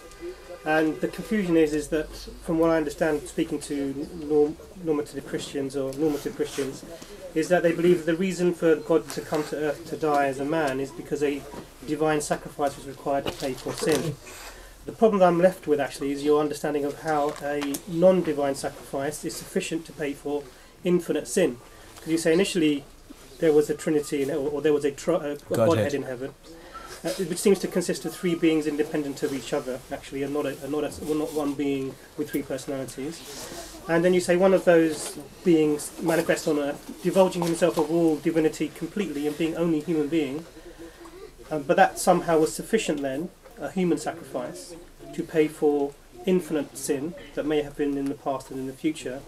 I don't know how you reconcile that, because the idea was of having a perfect divine sacrifice is what the normative understanding is. Just wondering how you would go about explaining that. Again, thank you for a superb question. The sin only exists on this planet. It exists because Adam and Eve disobeyed God and ate the fruit. So, who did the first sin? Adam and Eve, human beings. Christ came to earth for two reasons. One was to show us how God wants us to live. And so in John 17 he says, I finished the work you gave me to do. That's the example of how to live. He also came to die. And so on the cross he said, it's finished. And so the salvation aspects of his ministry was finished. So because Adam was human, God becoming man shows that tremendous mercy and love that he's prepared to give up the ability to be omnipresent to save this planet of people that don't care about him. Now, until we are parents, a father, we don't understand that. But when our children are bad, the reason why we do our best to help them to get back on the right way is because of that love that God has shown and has put within everyone's heart. So Christ was simply demonstrating that when he came, he lived and died, because he knew he would be resurrected if he was faithful, as all of us who trust in him will be resurrected and be able to live eternally. So the sacrifice was worth it because those who love him will live for him for eternity. Okay, you want to remark? Yes. Carlton paints this picture that Jesus is the sacrifice to atone for the original sin. Now, basically, according to the Orthodox Christianity, I'm not sure whether Carlton believes this, but according to Orthodox Christianity, they used to sacrifice animals as a blood sacrifice for the forgiveness of sin. Now, the problem you have here is that that forgiveness of sin was only for unintentional sin. It wasn't for all sins. So if the sacrifice of animals was for unintentional sin, and Jesus is supposed to replace those animals, then Jesus is only dying for unintentional sins, and you still have the problem of intentional sins, i.e. you need something extra, which is obviously repentance. Now, the problem you've also got with this forgiveness and this justice is that what about the Eskimos? Yeah, because there's conditions on this salvation. You have to believe Jesus died for you. The Eskimos in the time of Jesus wouldn't have known that, or whoever, whichever generation or whichever community lived that never heard of Jesus. Where is their salvation? It doesn't make sense. In Islam, it's very, very simple. Allah says, turn back to me and I'll forgive you. Time. Alhamdulillah. Okay, question. Sorry. Okay, I'll let you comment. Yeah, because he keeps on saying, he understands what I'm saying, but he's not understanding what I'm saying. This is what the Bible says. It says, Romans chapter 2, 13 to 16. Not the hearers of the law are just before God, but the doers of the law shall be justified. For when the Gentiles, which have not the law, do by nature the things contained in the law, these having not the law are law unto themselves, and they show the work of the Holy Spirit working in their hearts. In other words, there are people, hundreds and thousands of people, who don't know Jesus Christ, but their nature is just like that of him. And they don't need to believe Jesus died for your sins. That's exactly what I'm saying. So believing Jesus dying for you is not necessary for salvation. Is that what you're saying? Yes. Okay. However, okay. Yes, I know you don't want to hear any more. I don't. No. The Christians don't want to hear any more. Sorry. I'm really struggling to stay respectful to you. This is a discussion, a debate. You can be confident with what you already know, or you might listen and learn something new. You've just learned that you don't need to believe in Jesus Christ. I would like to explain why that is from the Bible. Okay. I didn't say you have to believe in Jesus Christ. Listen to the words. I said believe don't have to. Jesus died for your sins. Or conditional. Yes, correct. I said you don't have to. You don't need to believe Jesus died for you. Correct. That was exactly the same answer I gave a few moments ago. I'll give you 30 seconds more to answer, Carlton, and then we'll move on to the next one. What God wants from all of us is to have a nature like his, that loving nature. There are many people who have that nature, and they will be saved. However, if you hear about Jesus and what he has done, and you decide, I do not want to accept his teachings and his way, then when he comes again, the responsibility is yours. But he'll kill everyone then. Okay. No, because not everyone is going to say, I'm not interested. I'll put time on this question now. The next question is in that direction for the brother. Thank you very much, brother. My question is about John 17:3, which justify the belief of Christian Ebionites and Christian Quaker, besides the Muslim belief also, and the first Jews believed in Jesus, which gave through the very easy linguistic grammar, God and the messenger, very fair, transparent, and simple belief. And addition to he is the messenger mean is not God. In very first of Genesis, the head of the Christian theology and philosophy of the whole Protestant church, addressing 20 Christian ministers and priests, well attended, I was among them also. He revealed the Hebrew dictionary related to let's us create man into our image. He said no. The original Hebrew verse say into our shadow, which can be identified with the Muslim verse of the Quran, Surah Al-Baqarah, Surah 2, verse 30. Remember when God said to the angels, I'm going to create to this planet Earth vicegerent which is like to representative. So bringing the Aramaic Bible, which maybe will be compatible or identical with the Quran.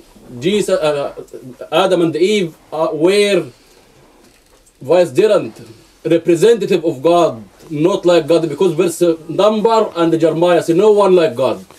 Okay, thank you very much. Thank What you do very you say much. about that? Okay. Your question. For undermining your question oneness of God, Okay, which brother. destroys the salvation. Yes. Okay, I'll let him answer now. It's a good question, but it reveals that you came late, because we looked at John 17 verse 3. So let me read John 17 verse 3, and I'll bring out the point I brought out earlier. And this is life eternal, that they might know thee, the only true God, referring to the Father, and Jesus Christ, whom you have sent. So eternal life requires a knowledge of the Father and Jesus Christ. Speak about the name and pass the participant. Yeah. Okay, brother, he's gonna. You done? Hamza, you wanna comment? I mean, it's grammar. John 17:3. Grammar of send and sender. No, John From a 17:3 sender. is very, very. Look, Carlton's ignored verbatim verses in the Old Testament where God says He's the only one. There's nothing like Him, nothing before Him, nothing after Him. He's completely ignored that, and now he's ignoring John 17:3 where it's clear there's only one God. Yeah, Jesus prayed to that God. Jesus begged that God for mercy. Yeah, Jesus took his power from that God, took permission from that God. It's clear who is the God and who is the servant. Even in the New King James Bible, Jesus is referred to as the servant of God. Now, is God his own servant? Of course he isn't. Okay, then next question for the brother there, and then we'll go to the brothers there. Yeah, well.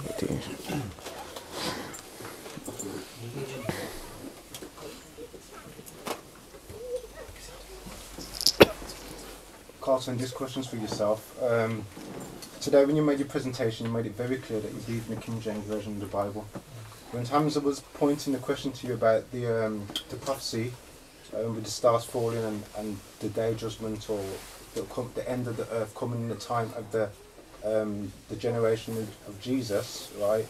You seem to be disputing about the wording of the verse. Hamza was making out that it's supposed to happen within their time, and you was holding on to another point about Jesus. I think you missed the point. I'd like to see that point be concluded by you finding that verse and read it out so we know what is the actual word in that verse, and let us know whether you actually believe in that verse and has it happened. Again, a superb question. It's Matthew chapter 24. This generation shall not pass until... So when it refers to all the different signs, this generation, it finishes by saying, this generation shall not pass until all be fulfilled. So let me cheat and use the search. I think it's Mark 13:32 as well. That has it.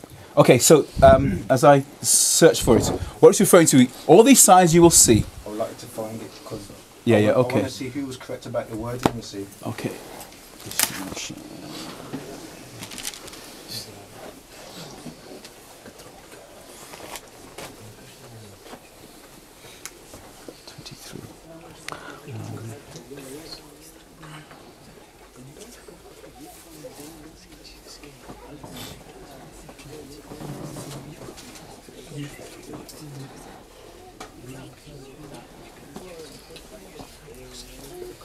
Verse 34.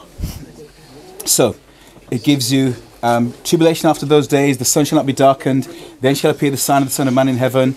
Brothers, can you stop talking, please, and listen to the speaker? He will send his angels with a great sound of a trumpet. Now learn the parable of the fig tree. Likewise, when you shall see all these things, know that it is near, even at the doors. Verse 34. Verily I say unto you, this generation shall not pass till all these things be fulfilled.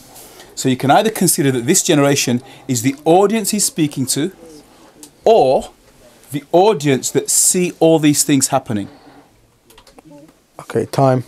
Isn't that still the same generation? No, right. If these things are happening in our time, and Christ comes in our time. In their time. Yes. There are two views. Yeah. Their time is the audience, the disciples at the time. this generation shall not pass. That is one view. The other view, which you may not believe, is when all these things happen, that generation shall not pass. So you can expect that in the space of 40 or 50 years, when all these things are happening, that generation shall not pass until you see the Son of Man, all these things be fulfilled. You want to comment? Okay, so the debate now is whether this is referring to this generation now or this generation whenever these things are happening. So how do we determine which one it is? Well, we look at the promises made to the disciples. They were told they would be sit on the 12 councils, yeah?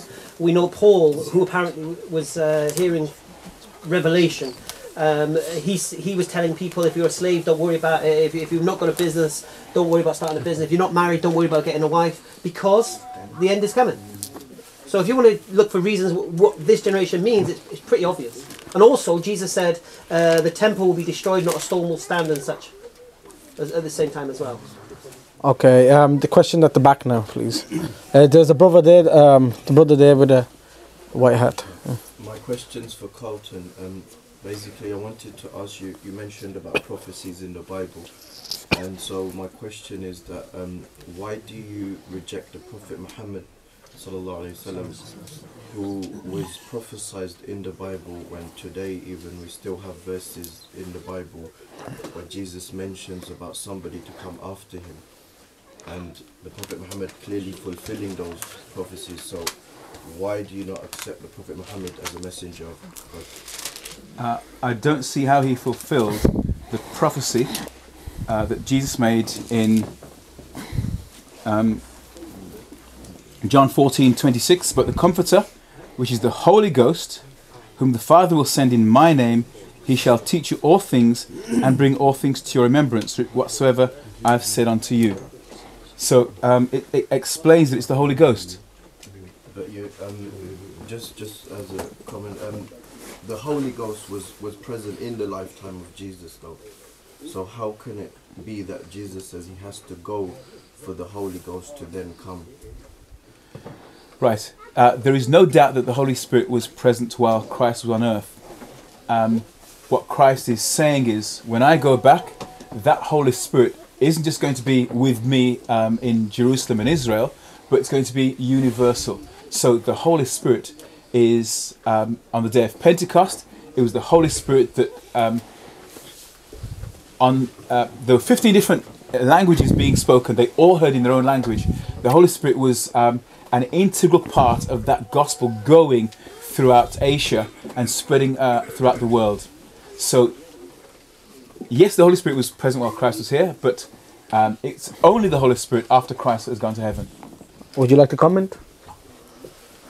Okay, it's quoted from John again. In my opening statement, I spoke about the Gospel of John and how it's completely out of sync with everything else it says.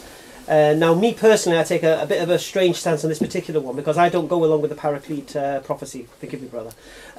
When I read John 14 and then I read 15, 16 and 17, they make no sense at all. John 14 speaks about someone to come after him, the prince of this world and such. I have no issue with that. 15, 16 and 17, to be honest with you, I believe are out of place. Why is this?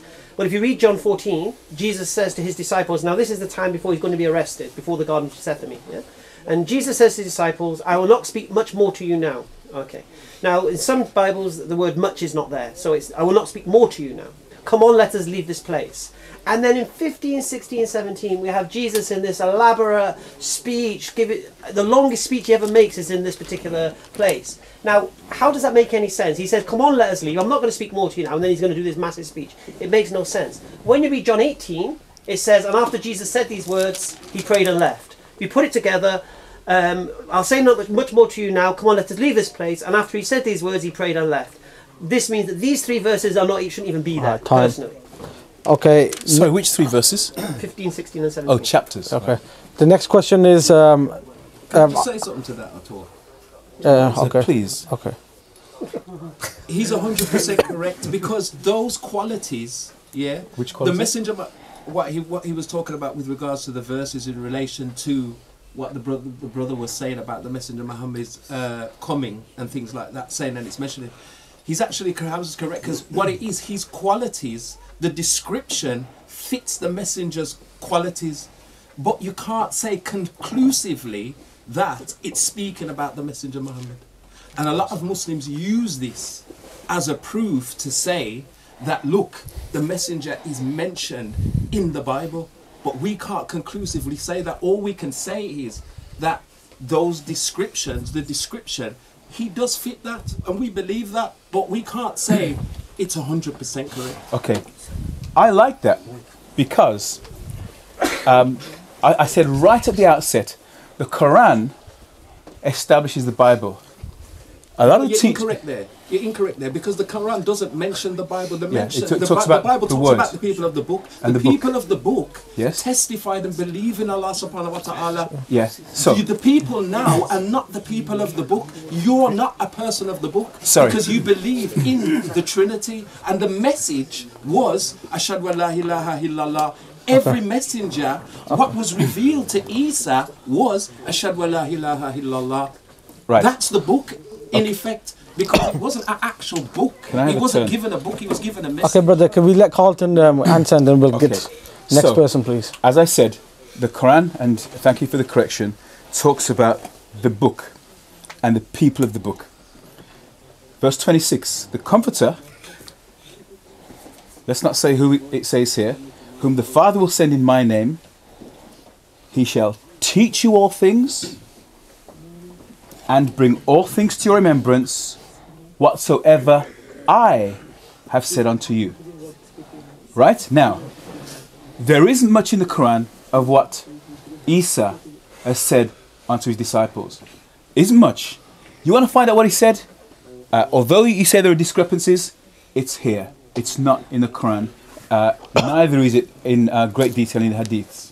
So he doesn't fulfill that because he doesn't bring. Yeah, but we've gone past that now. We've retracted. Okay, we brother. said that there's certain. Yeah, we'd like to keep it flowing, please. Jazakallah khair. Would you like to give a comment before next? Say, if those verses are not pointing specifically to the Prophet Muhammad, so why do you nevertheless reject the Prophet Muhammad as a messenger of God? So I mentioned earlier, how can we know God's writings? So this is the Bible test of a prophet. Deuteronomy 18 verse 22. Well, 21 and 22. If you say in your heart, how shall we know the word which the Lord hath not spoken? When a prophet speaks in the name of the Lord, if the thing follow not, nor come to pass, that is the thing which the Lord hath not spoken, but the prophet has spoken it presumptuously, thou shalt not be afraid or respect him. So, the key thing about the word of the Lord is prophecy. When someone's speaking on behalf of the Lord, they will say what's going to happen. The test is, did it happen? And that is why I don't accept it. Because there are over 2,000 prophecies in the Bible, which science has not yet disproved a single one. I have confidence in this. I have not found anything else like it. Okay, would you like... brother, we can't keep this going on, please, brother.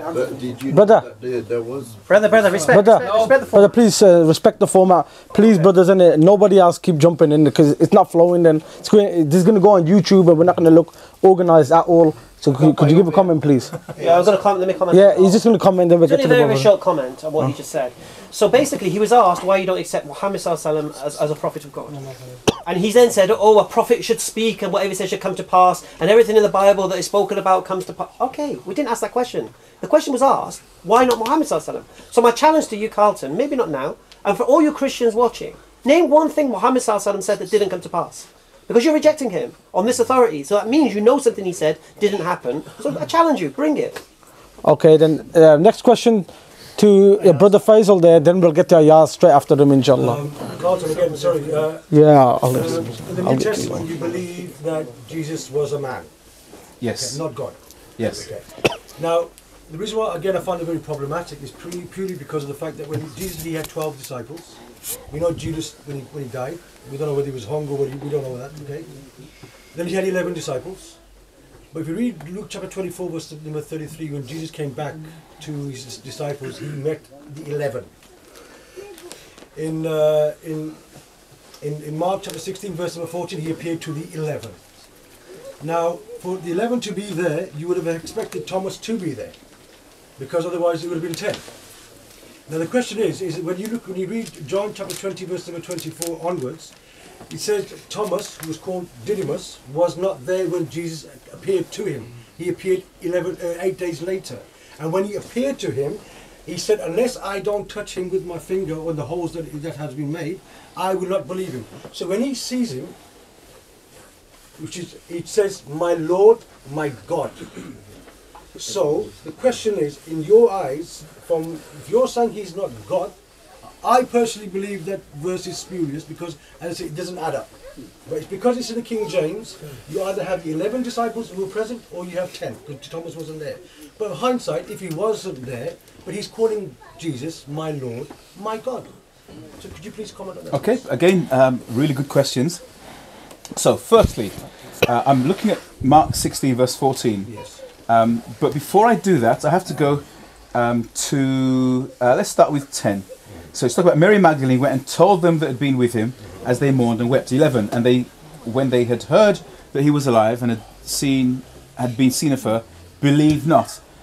After that, he appeared in another form unto two of them as they walked and went into the country. That's Luke 24, and that's Sunday evening. And they went and told it unto the residue. So they came straight back. Neither believed they them. 14. Afterwards.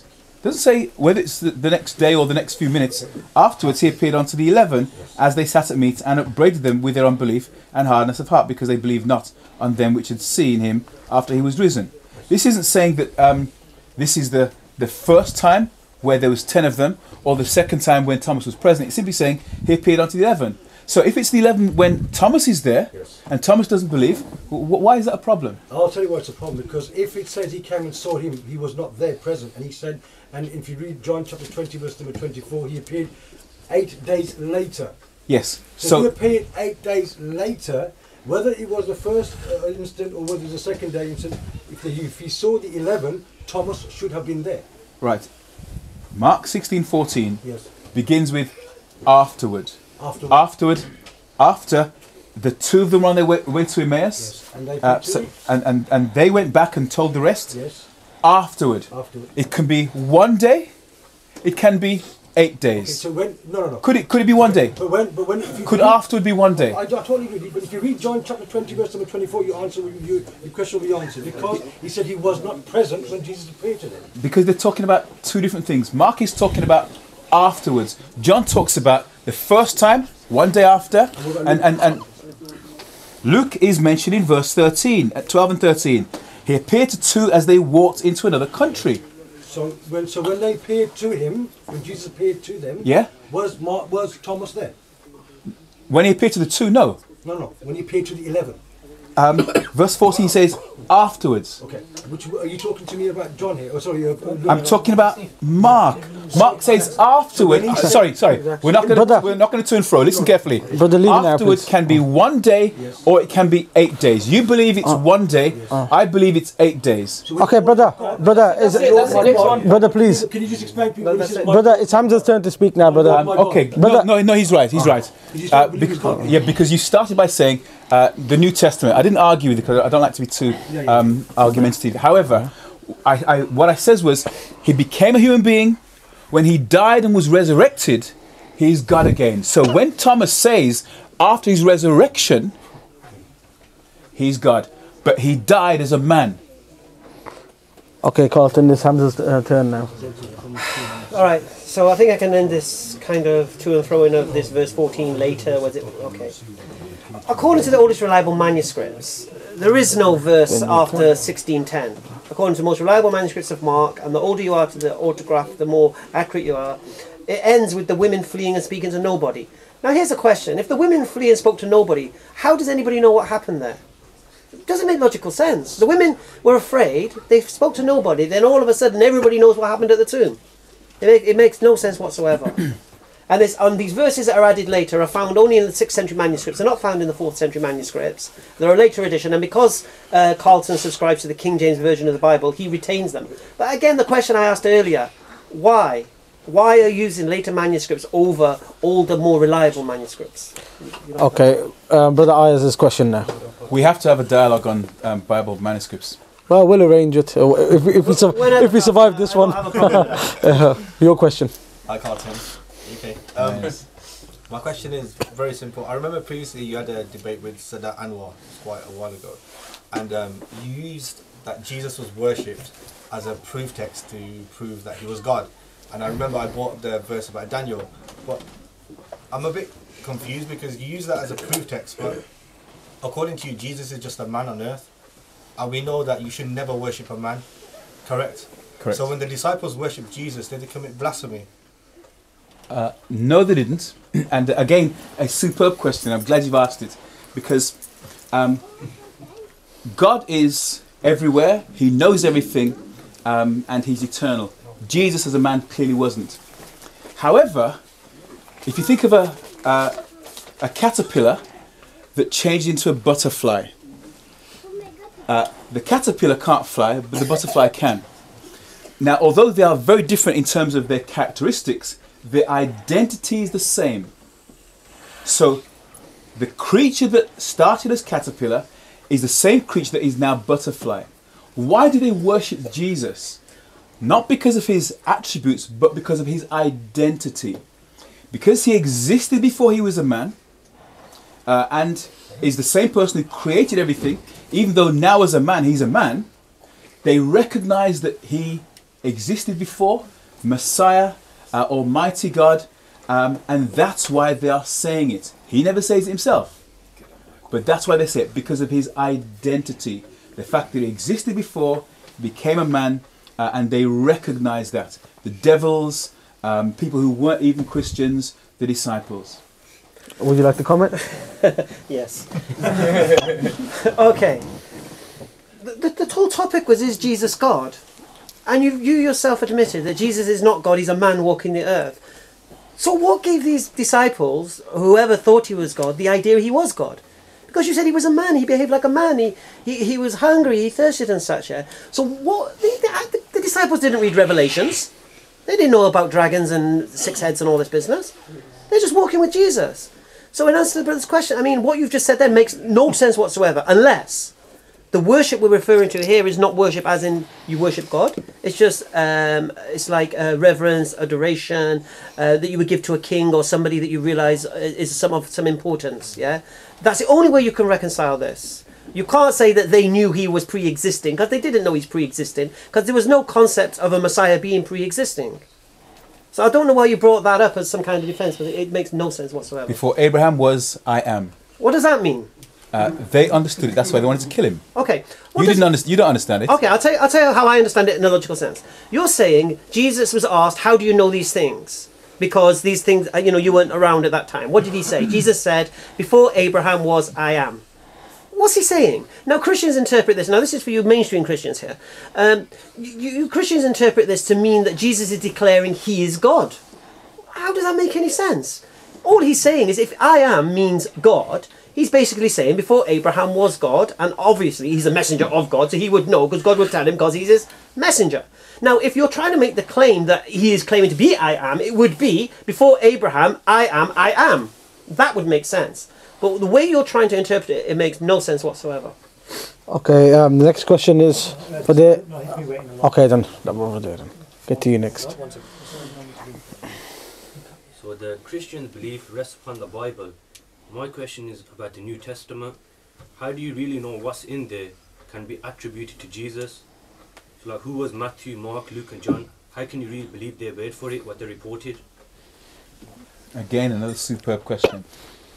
I haven't met these guys. All I know is what people say. They are who they are, what they've done.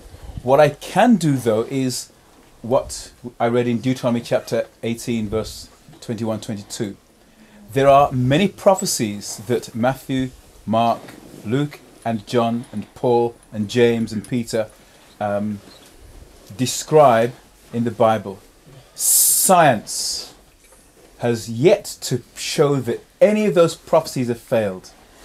I, in looking at the Bible, looked at the prophecies, and I too have not found one that has failed yet.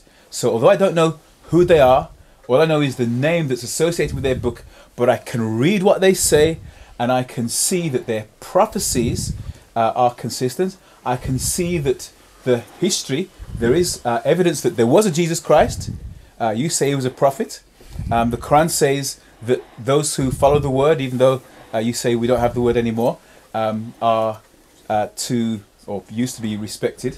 So if the Quran's endorsing the Bible, and what they say is true and prophecies come true, then you know that's a good basis to believe it. Would you like to comment? Yes. Okay. In England, we have a beautiful saying: "The devil is in the detail." Yeah. So if you're in a court of law and you have two witnesses to an event, and they contradict one another, this is thrown out as evidence because it's a contradiction. Who is telling the truth here? If we look at the Gospels, there's clear differences in all of them with the details. Whether it be the last words of Jesus, whether it be what happened to Jesus after he was born, whether it be what happened in the Garden of Gethsemane. There's so many differences. Like I said to you with the fig tree, Matthew is saying that after he abused the people in the temple, then he cursed the tree. Mark is saying the tree was cursed and then he abused the people in the temple. There's a problem with the chronology here. So when you look what people are saying things and it doesn't quite add up, we've got a problem here. So then we have to question, do you really know? Which is what my brother is saying here. You don't know who's saying this. You don't know what they're saying. Is it true? And we know, for example, the beautiful story in the Gospel of John of the adulterous woman when she brought in adultery and said, he without sin cast the first stone, and this shows everyone's a sinner. Beautiful story. Fantastic. Problem is, it's not in the oldest reliable manuscript of John. So now we have a story found in later manuscripts, again not found in the original. What's going on here? Later manuscripts should be copies of earlier manuscripts. Now scribes can make mistakes and copy something twice or forget to write something, but they're adding whole stories here. They're putting words into the mouth of Jesus he never said. And there's many verses that this has happened to. Acts 8:37 is another one. And even Carlton in his last debate with Sadat, he quoted verses like this. So we got a problem. How do you know Jesus said these words? Because one Bible is saying he said them, another Bible is saying he didn't say them. This is the issue we have, and all of your belief that Jesus died for your sins and all of this business is based on this book. And that is why I stripped it down in my opening statement and you completely and utterly ignored what you should have been going for. Okay, your Sorry, that turn was now. a bit of a conclusion, forgive me. Carlton, you know, the last question I asked was, can you define God with evidence? You said no, but it's through guesswork basically that you said is omnipresent. Because obviously without any evidence, it's just guesswork, isn't it? It's not a fact. Yes. So because I can't find the verses, does that mean it doesn't exist? You said you don't have one. No, I says I can't remember them. Yeah, you said you couldn't get one. I asked for evidence. Can't you Google them? Yes, I could. You want me to find them now? Yeah, please. Yeah. No problem. Because I thought the last time I asked, you said you never had one. Yes. So I haven't got one in my head right now. I can't remember everything. I actually quoted it twice in Isaiah. Okay. Yeah, that's just one of. Well, you only asked for one. Sorry. So Deuteronomy 33:27, the eternal God is thy refuge. Isaiah 60:15, I make thee an eternal excellency. And there are lots of others on eternal. No, but you said he was omnipresent, omniscient. Yeah, knows everything. So omniscient means he's able to do everything, the creator. Yeah. So in the beginning God created the heavens and the earth. So clearly God is the creator. That's the all power. Any evidence from the Bible for that? Genesis chapter 1, verse 1. In the beginning, God created the heavens and the earth. Okay. So only God can create. Yeah. John chapter 1, verse 1. In the beginning was the Word was with God, the Word was God. The same was in the beginning with God. All things were made by Him. Without Him was nothing made that was made. And omniscient. So the reason why we say that Christ isn't God is because He says no one knows the day or the hour of His return except the Father. So the Father knows everything. Yeah. Okay. And omnipresent, you said? You said omnipresent? Can we make that the last one? Yeah, no, I got one more. Just one bit Okay. after this, because obviously I didn't know he was going to say this. Very good. If I Psalms 138. Where can I go from my spirit?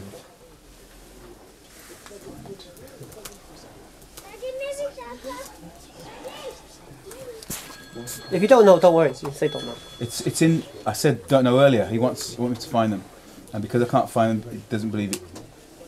Where can I go from your spirit? Where can I hide from your eyes? Could you ask the next one instead? Okay, just to make it quick, because obviously, if you know, God's like a, you know, He's the main thing in your religion, so you should know it at the back of your hand.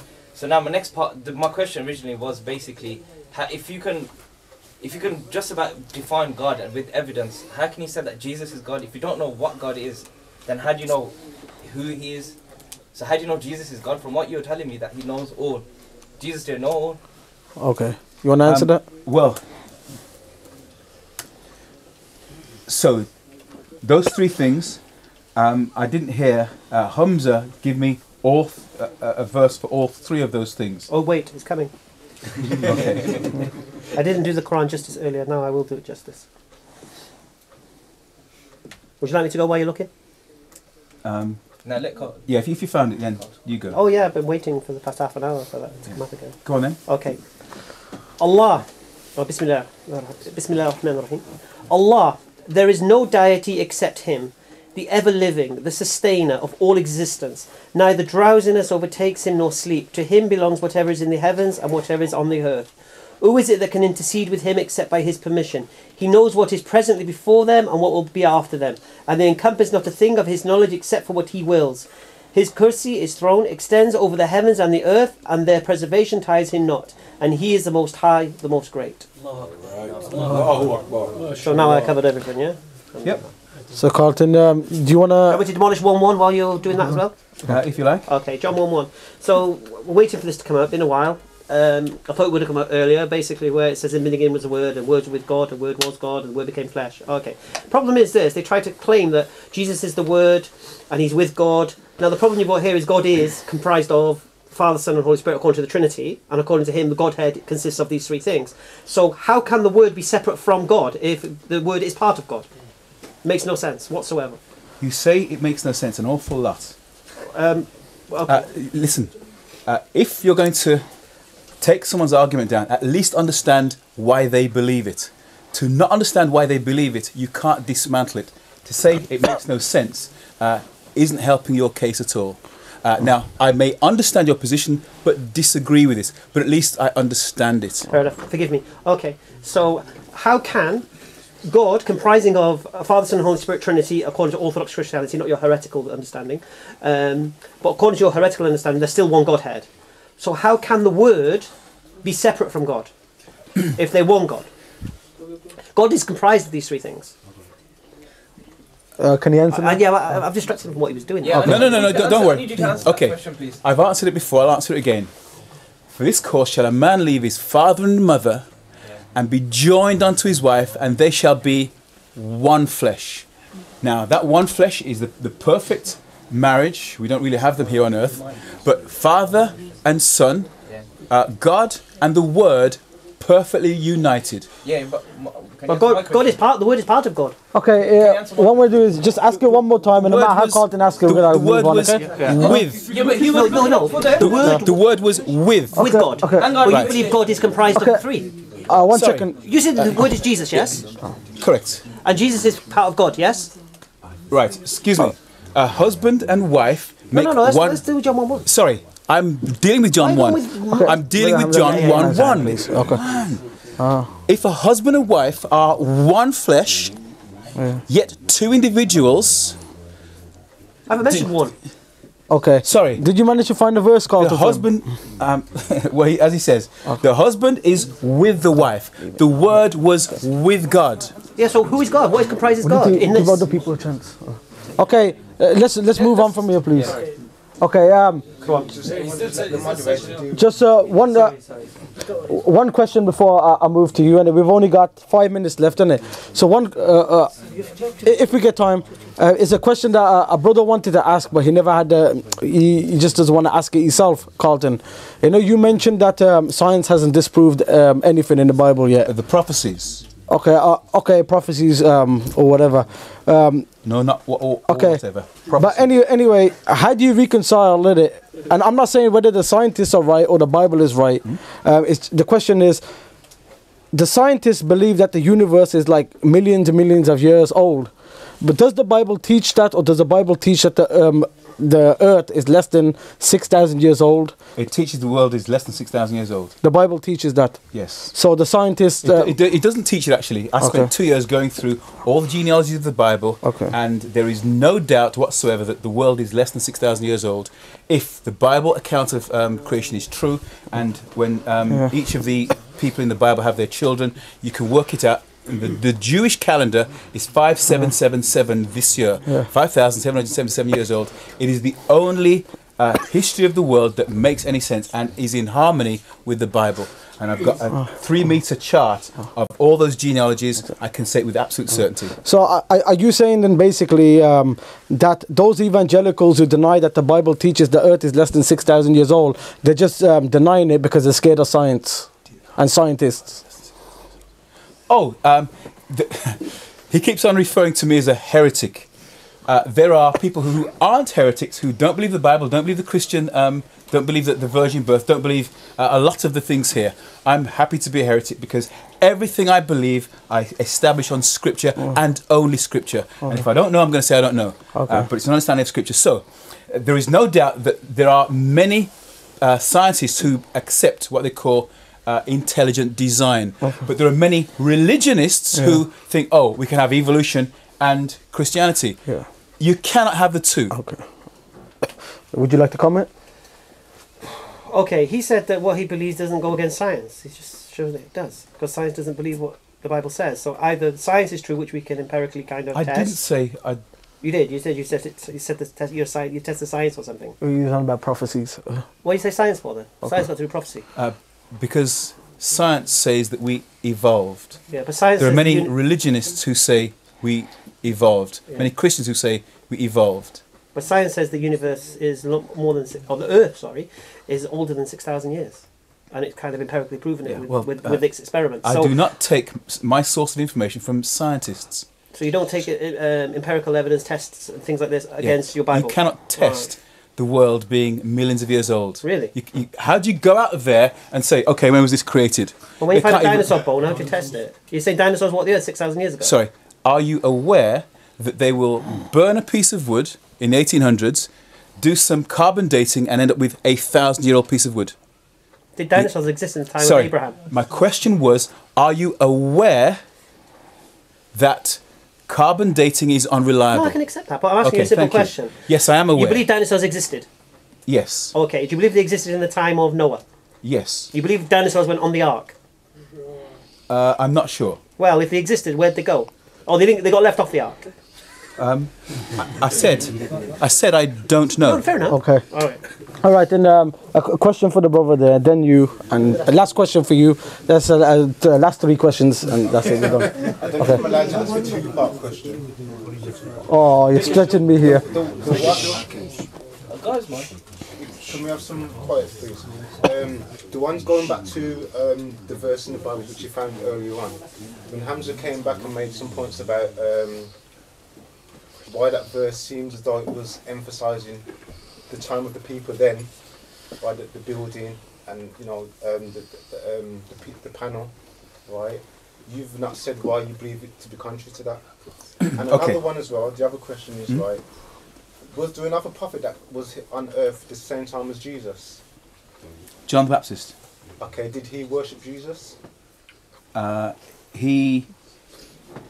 He said, "Behold the Lamb of God that takes away the sin of the world." A few days, months later, he says, "Are you the one?" Did he worship Jesus? I don't remember him particularly worshipping Jesus. So, if there was another prophet in the time of Jesus, don't you think he should have worshipped Jesus? Not necessarily. It was pre-existing. In that John the Baptist is saying, "Are you the one?" He doesn't know. So, what's the purpose of prophets? Don't they come to teach the people how to live? Was John the Baptist a prophet? You just said he was. Yeah. Does the Quran say he was? Forget the Quran. You just said he was. Yes. So, John the Baptist is a prophet. Is Jesus a prophet? Isa? Yes. Right. So, if Isa comes and is a human being, are prophets supposed to know everything? John can only worship him if he knows everything. When he's asking, "Are you the one?" It's a big thing not to know, though. Excuse me.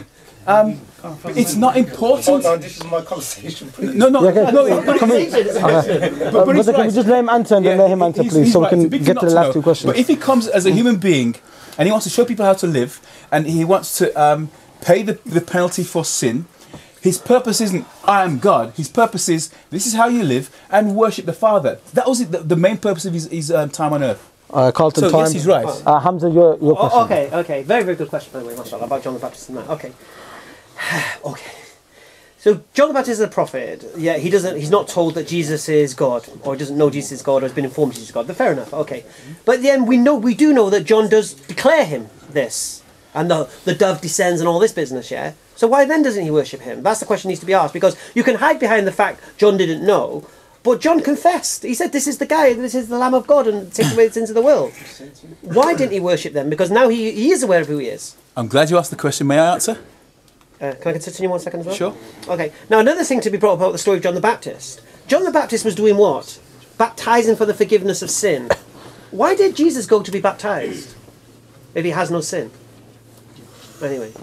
Okay. I'll answer both questions. Yeah, it's not really a question. Answer them, and then it's the last two questions, and then it's the conclusions, and we're done then. Okay. You can answer this. So, the second one, why was Jesus baptized? Jesus was baptized as an example to everyone who wants to follow him. Baptism represents the old sinful person dying and being raised as a new person. So it's just as an example to everyone who wants to be like him. The first one, John the Baptist. Oh yeah. So why did John the Baptist not know? No. Why didn't he worship when he found out? When he realised? Yeah. So the first thing he says was, "Behold the Lamb of God who takes away the sin of the world." But when you are a prophet and you're in prison, and the other prophet is out there and is doing nothing about it, you're bound to think, "I don't get it. Why isn't he doing something about me?" Few people understood Christ. I would say no one understood what Christ came to do and that he was going to die. They all thought he's going to establish his kingdom and overthrow the Romans, including John the Baptist. So when he's in prison, he's expecting to be delivered. He's not delivered. Is it not natural for a human being to think, "Are you the one?" I don't think that's unreasonable. Okay, you next, and your question last. This question is to both of you. I'll ask you first because I want to clarify the point. I'm not sure if I heard it incorrectly, but you mentioned when I posed my question something in regards to verses from the Quran about there being verses in the Quran that you should believe in the Bible. Is this true, and could you give the evidence, please? Yeah, I think most of Surah 2, a lot of Surah 2 talks about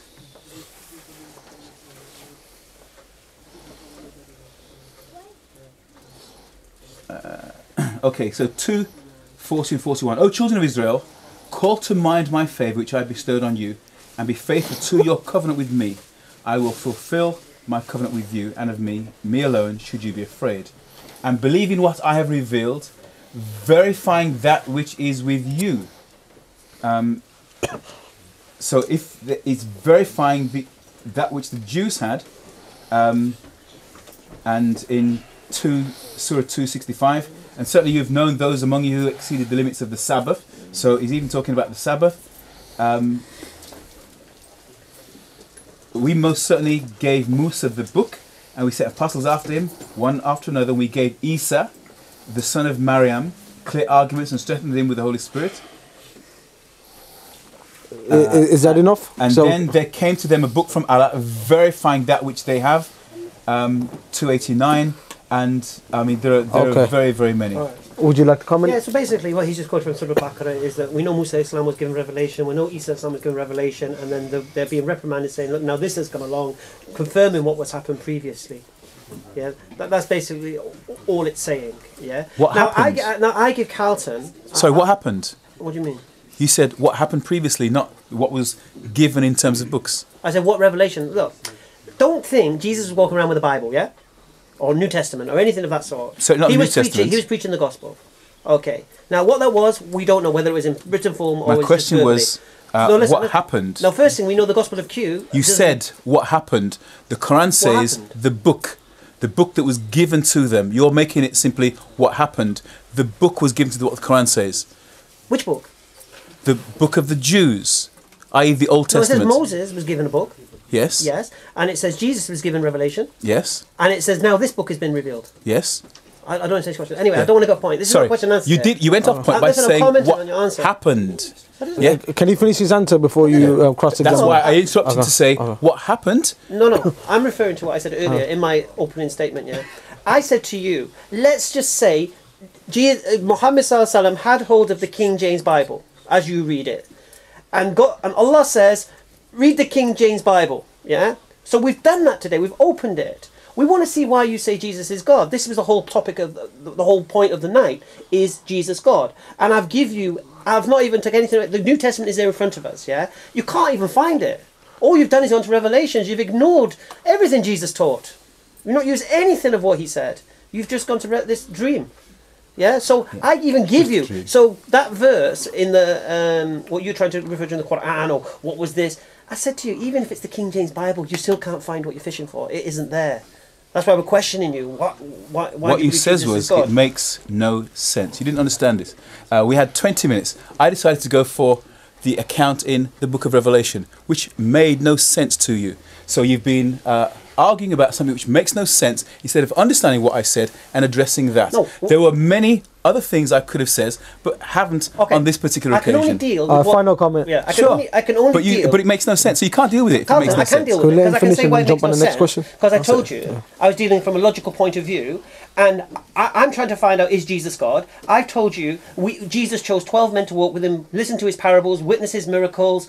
These are the people who will know Jesus and what he came for and what he said and what he did. Yeah, and I said to you, show us from any of these people's writings, even if I'm even giving you saying they wrote it. We don't even know that anyway. You couldn't do it. And what made no sense is you ignored the walking, talking, historical Jesus who went for all that healing the sick, curing the blind, went on the cross, all of this business. You completely ignored all of that, and you went to a dream. And what made no sense to me logically is why you ignored all of that and went to a dream. That made no sense. Last and final question before the conclusions. Okay. Again, yeah, 2 minutes conclusions. This is must be quite difficult to do. One second, get the mic ready.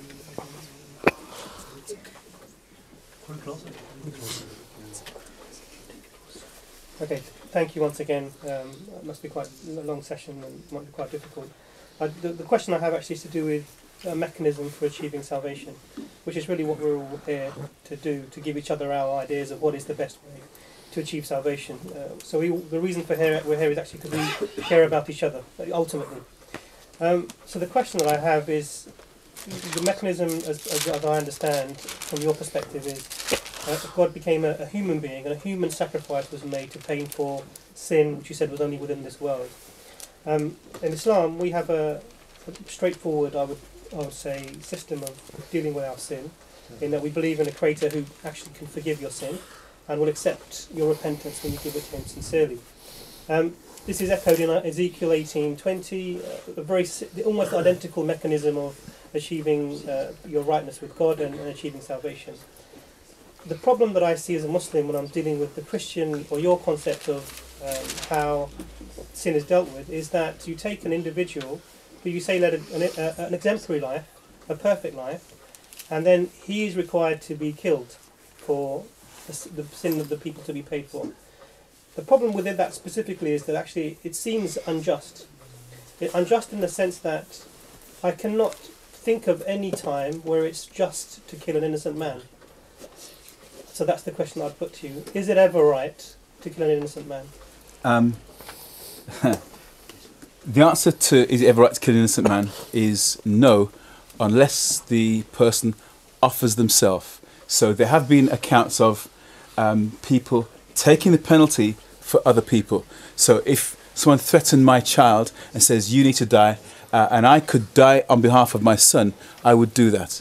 So Christ wasn't reluctant, oh no, I don't want to do this. In fact, he was in the Garden of Gethsemane. You know, if it's possible, if there's some other way, let this cup pass from me. He was a genuine human and didn't really want to die, but he knew, not my will, thine be done. So he willingly sacrificed his life, even though the human part of him says, you know, I don't want to go through this. I need help. And of course, it isn't something, let me just go and kill myself. This was something that took a lot of courage and sacrifice. And he says, nevertheless, not my will, but thine be done, because he wanted to do what the Father needs to be best and what he also wanted to do. In other words, it was the only chance that any of us had to live eternally. So he was killed because it's called a sacrifice. They couldn't touch him if he didn't allow them to. Okay, final comment, and then there's 2 minutes conclusions each, and we're done. Okay, the question asked is it okay to kill someone innocent? So when Abraham was going to sacrifice his son, was his son innocent? Obviously he was, and yet God was telling him to do it. So he wasn't voluntary. The Quranic version Doesn't make any sense, does it? No, I'll tell you why it doesn't. Because in the Quran, it's a beautiful story where I'm not going to say Ishmael, I'm going to say his son because I don't want to get to that debate. His son says to his father what's wrong, and he tells him about his dream he's had, and his son comforts him and says, "Look, this is God's will, and let's do it, such and such." The Bible version, Abraham says to his son, "Come on, let's go up and do a sacrifice," and his son's like, "But where's the sacrifice?" He goes, "Oh, don't worry, God will provide." And then he lies to his son. Yeah. How is it a lie? Because he's going to sacrifice him. So how is it a lie? God will provide, and does God provide?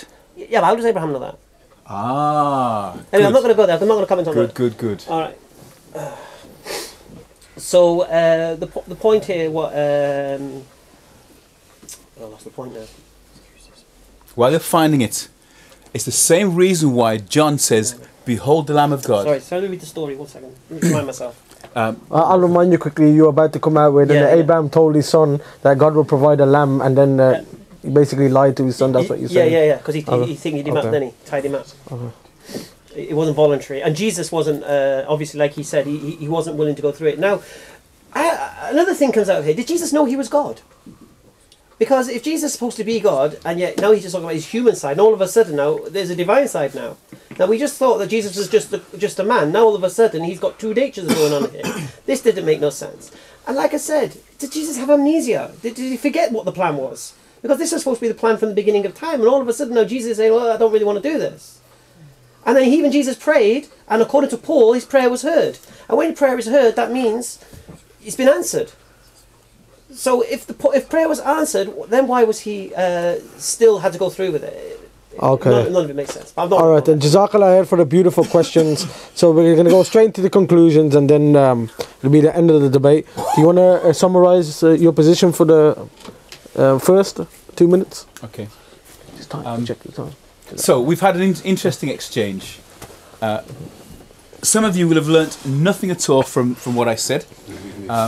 That's unfortunate. I'm not expecting you to believe what I say. I'm expecting you to go and look at what I say.